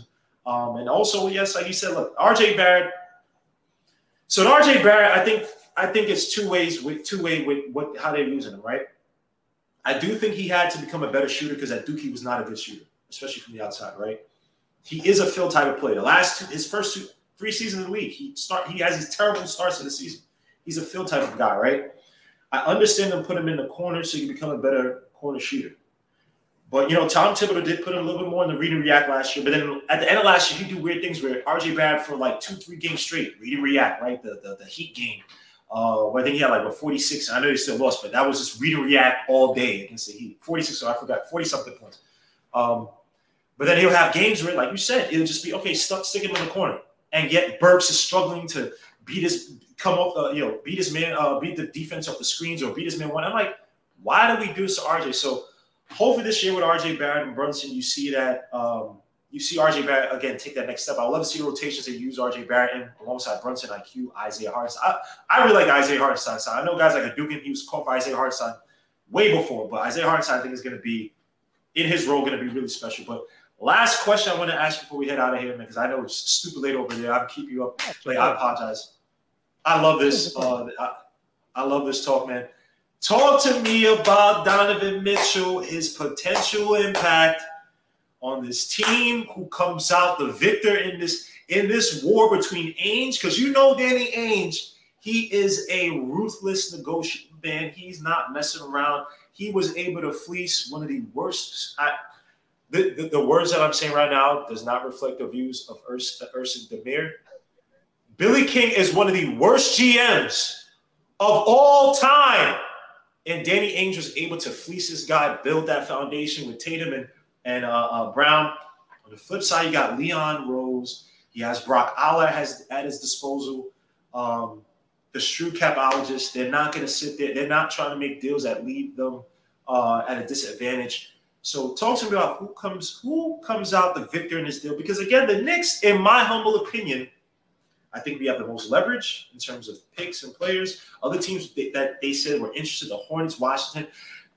We've done bunch of videos. The Heat, we've done a bunch of videos in terms of their assets. They don't compare to the Knicks. In terms of have they actually even put out an offer, you have not seen anything regarding any of their offers. So it just seems as if Danny Ainge is playing up to the media to try to put it out there.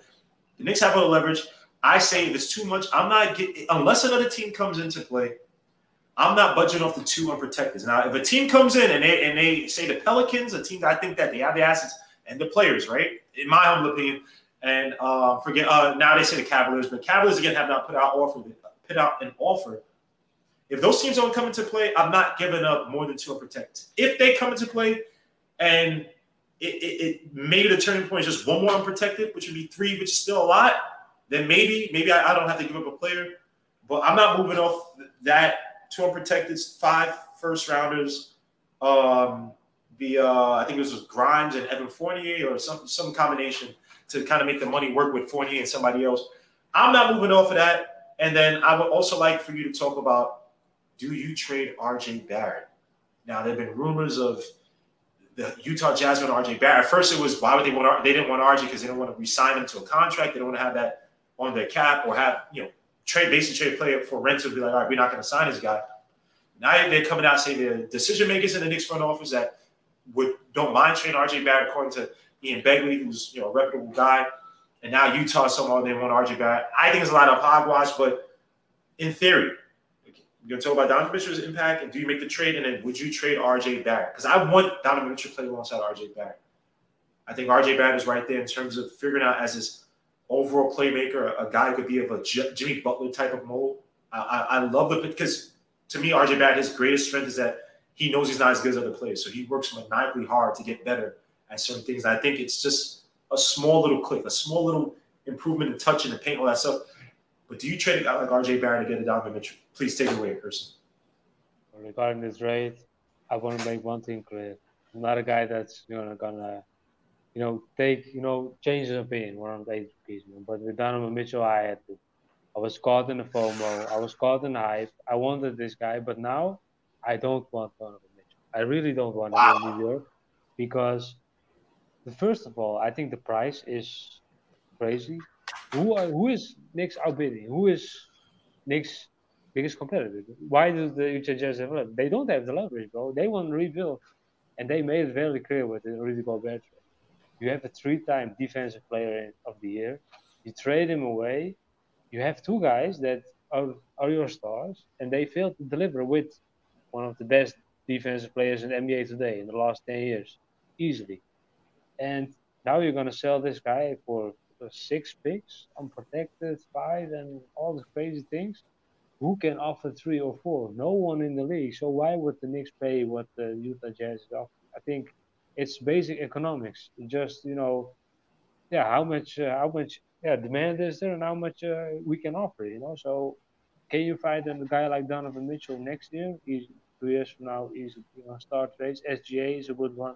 Those come available every now and then, and you have got to wait for the right moment. And I think if you trade for Donovan Mitchell in a scenario, okay, we trade for Donovan Mitchell and they get some salary fillers, IQ top, and then 5.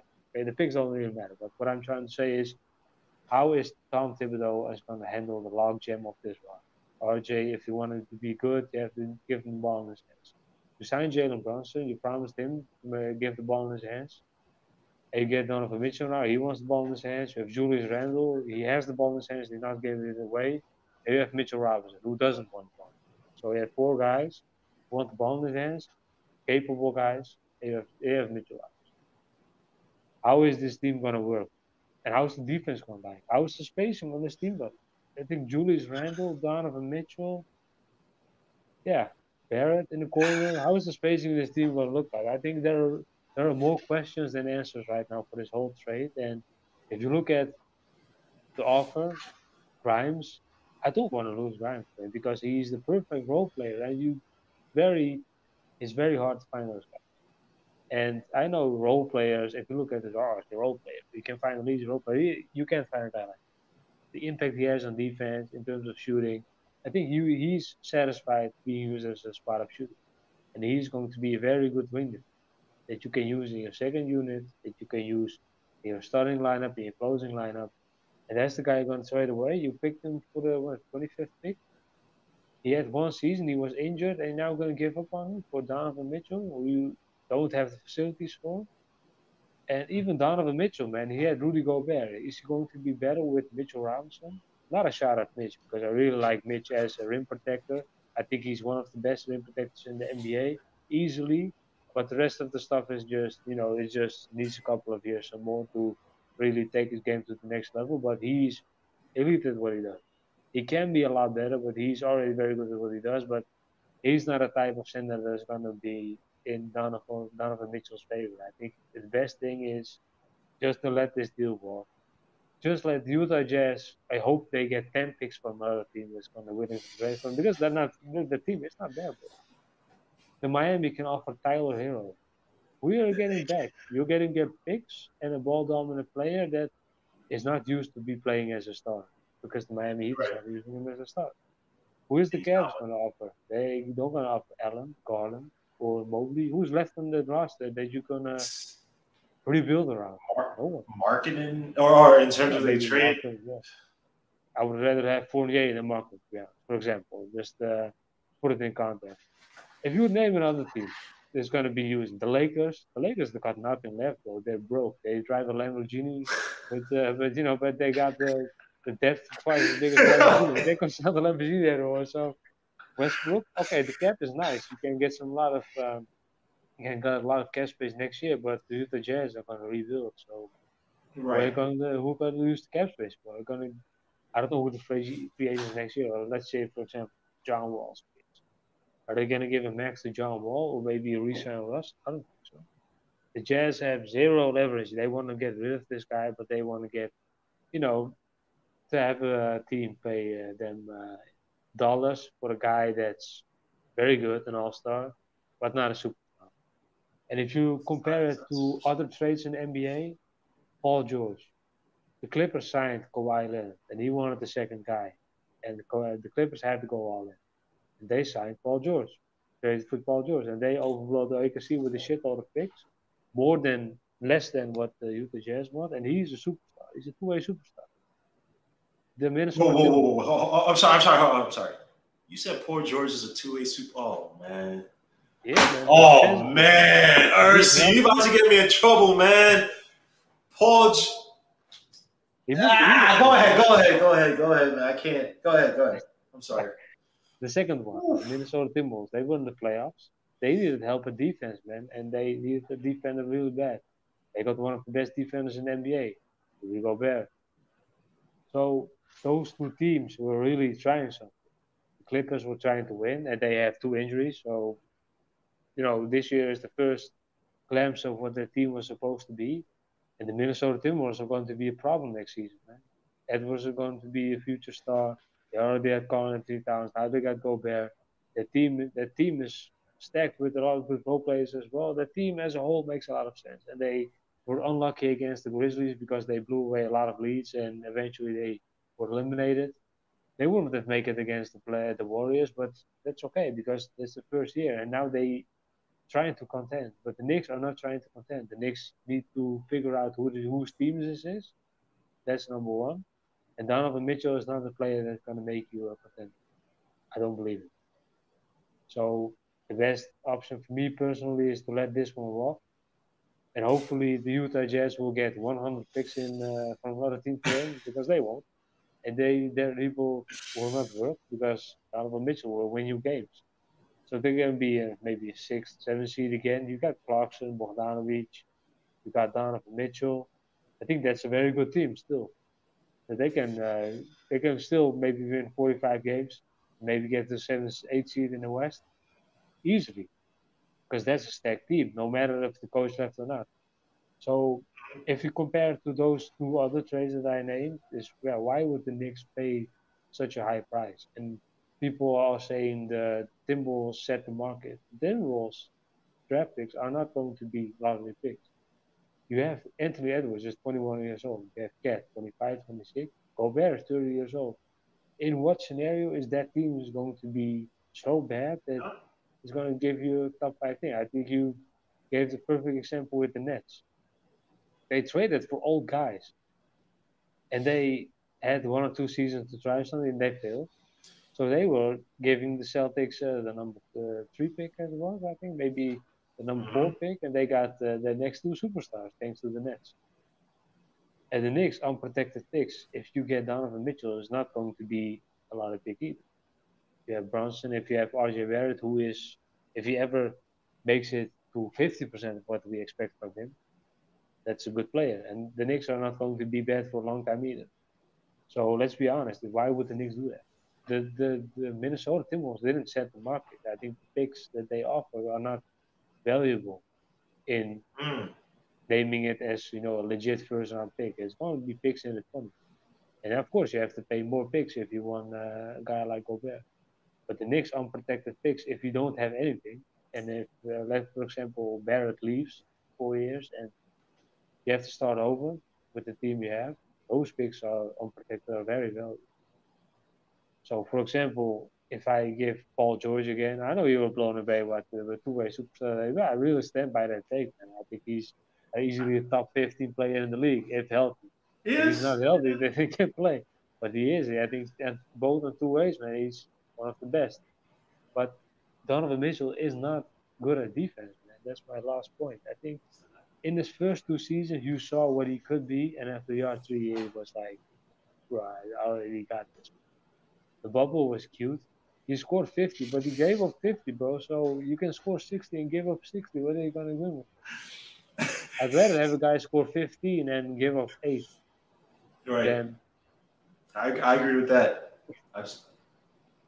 So that's about it. I don't want it. Ooh, it's and look, we right now, man. That's why it's like all these reports, man. We are. It seems as if we're bidding against ourselves. You made a good point. It's like why even play this game of names? That's why I said, look, if unless other teams are coming into play, right? You make an excellent point too about the Gobert thing, because I never believed that Gobert was so-called setting the market, because I take it from the standpoint of the Timberwolves are a dumb organization. They make weird. They're gonna make weird. They have since the days of David Kahn, and they're gonna make weird moves. So it's like I wouldn't use them as a barometer per se. But you make a great point. Those picks that the Wolves are giving up, that's not a lottery team. That's not a team that's gonna do bad. They're gonna probably be in the playoffs at the very worst to play in. Like you have to have a stinker of a season between Cat, Anthony Edwards, and Gobert, right? And I just don't see that happen. You still, I think Jaden McDaniels is still there, I believe. Yeah, because 4 legit all-star caliber players, if it's all lands, because Jaden McDaniels are on the one. He needs some time, but the team is not going to be bad, bro. But the Knicks don't have those guys. That's the big difference. Right. So I agree with you 1,000,000%, man. Do not allow Danny Ainge to players. I'm not trying to build a dynasty or foundation for another team, and then you have a weird. Because again, here's what I said: Donovan Mitchell, I love his game. I think he's probably in terms of, just have fun with the dribble handlers in the league. I think he doesn't get enough credit. I think in terms of an absolute scoring beast, he can do that. But is he a guy that the Knicks need? No, Knicks don't need him. And we're not in a position right now. We still have to figure out, okay, what is RJ, right? If he's not traded, okay, what are we doing, Randall? How do we kind of refine his game, even if it's to trade him off in a few years or whatever, build his value back up? What is it? This team needs an identity. And Brunson is a start, but Donovan Mitchell isn't an end-all be-all. He's not a guy who's going to get us to the chip anytime soon. So I agree with you. But Ersin, man, I appreciate you, my brother, man. We got to do this more often. You are the man, bro.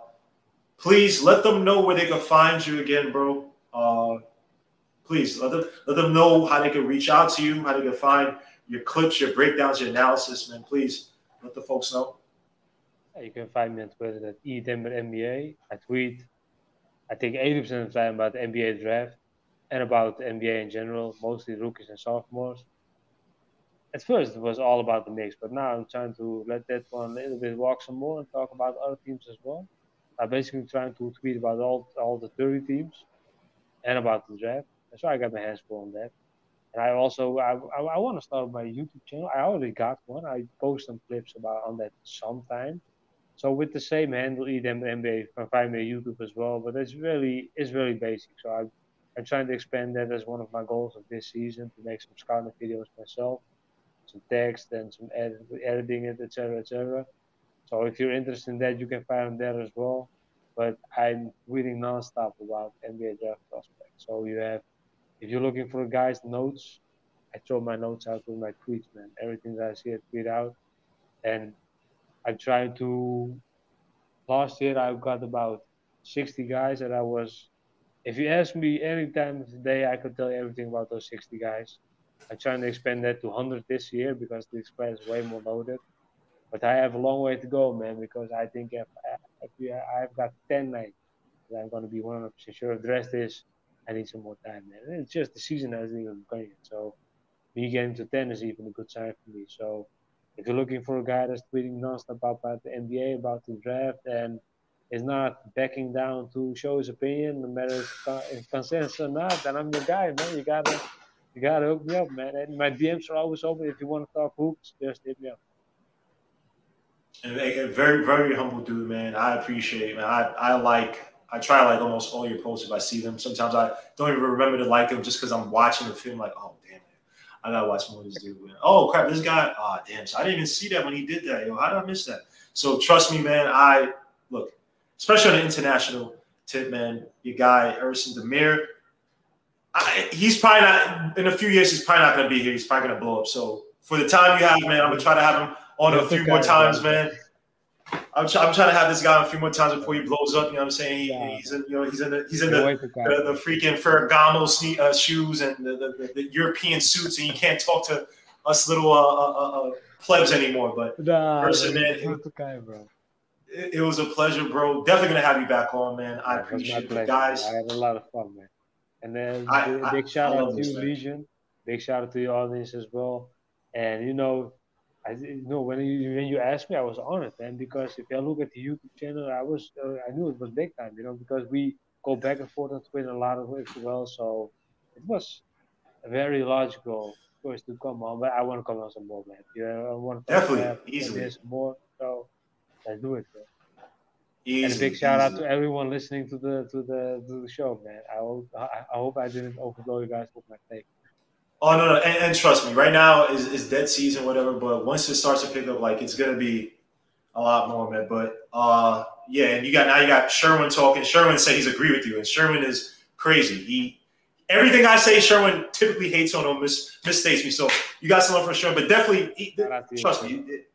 Once the season starts, I mean, and assume to everybody watching, it's gonna pick up during the season. So definitely gonna have you on a lot more, but. On that note, man, guys, I appreciate it. Please hit the like, subscribe to the channel if you haven't already. Definitely going to chop this up to have the segments. There's a lot more things I want to discuss, but I got to let this guy actually have a life. So, Ersin, I appreciate it. Everybody, peace, God bless.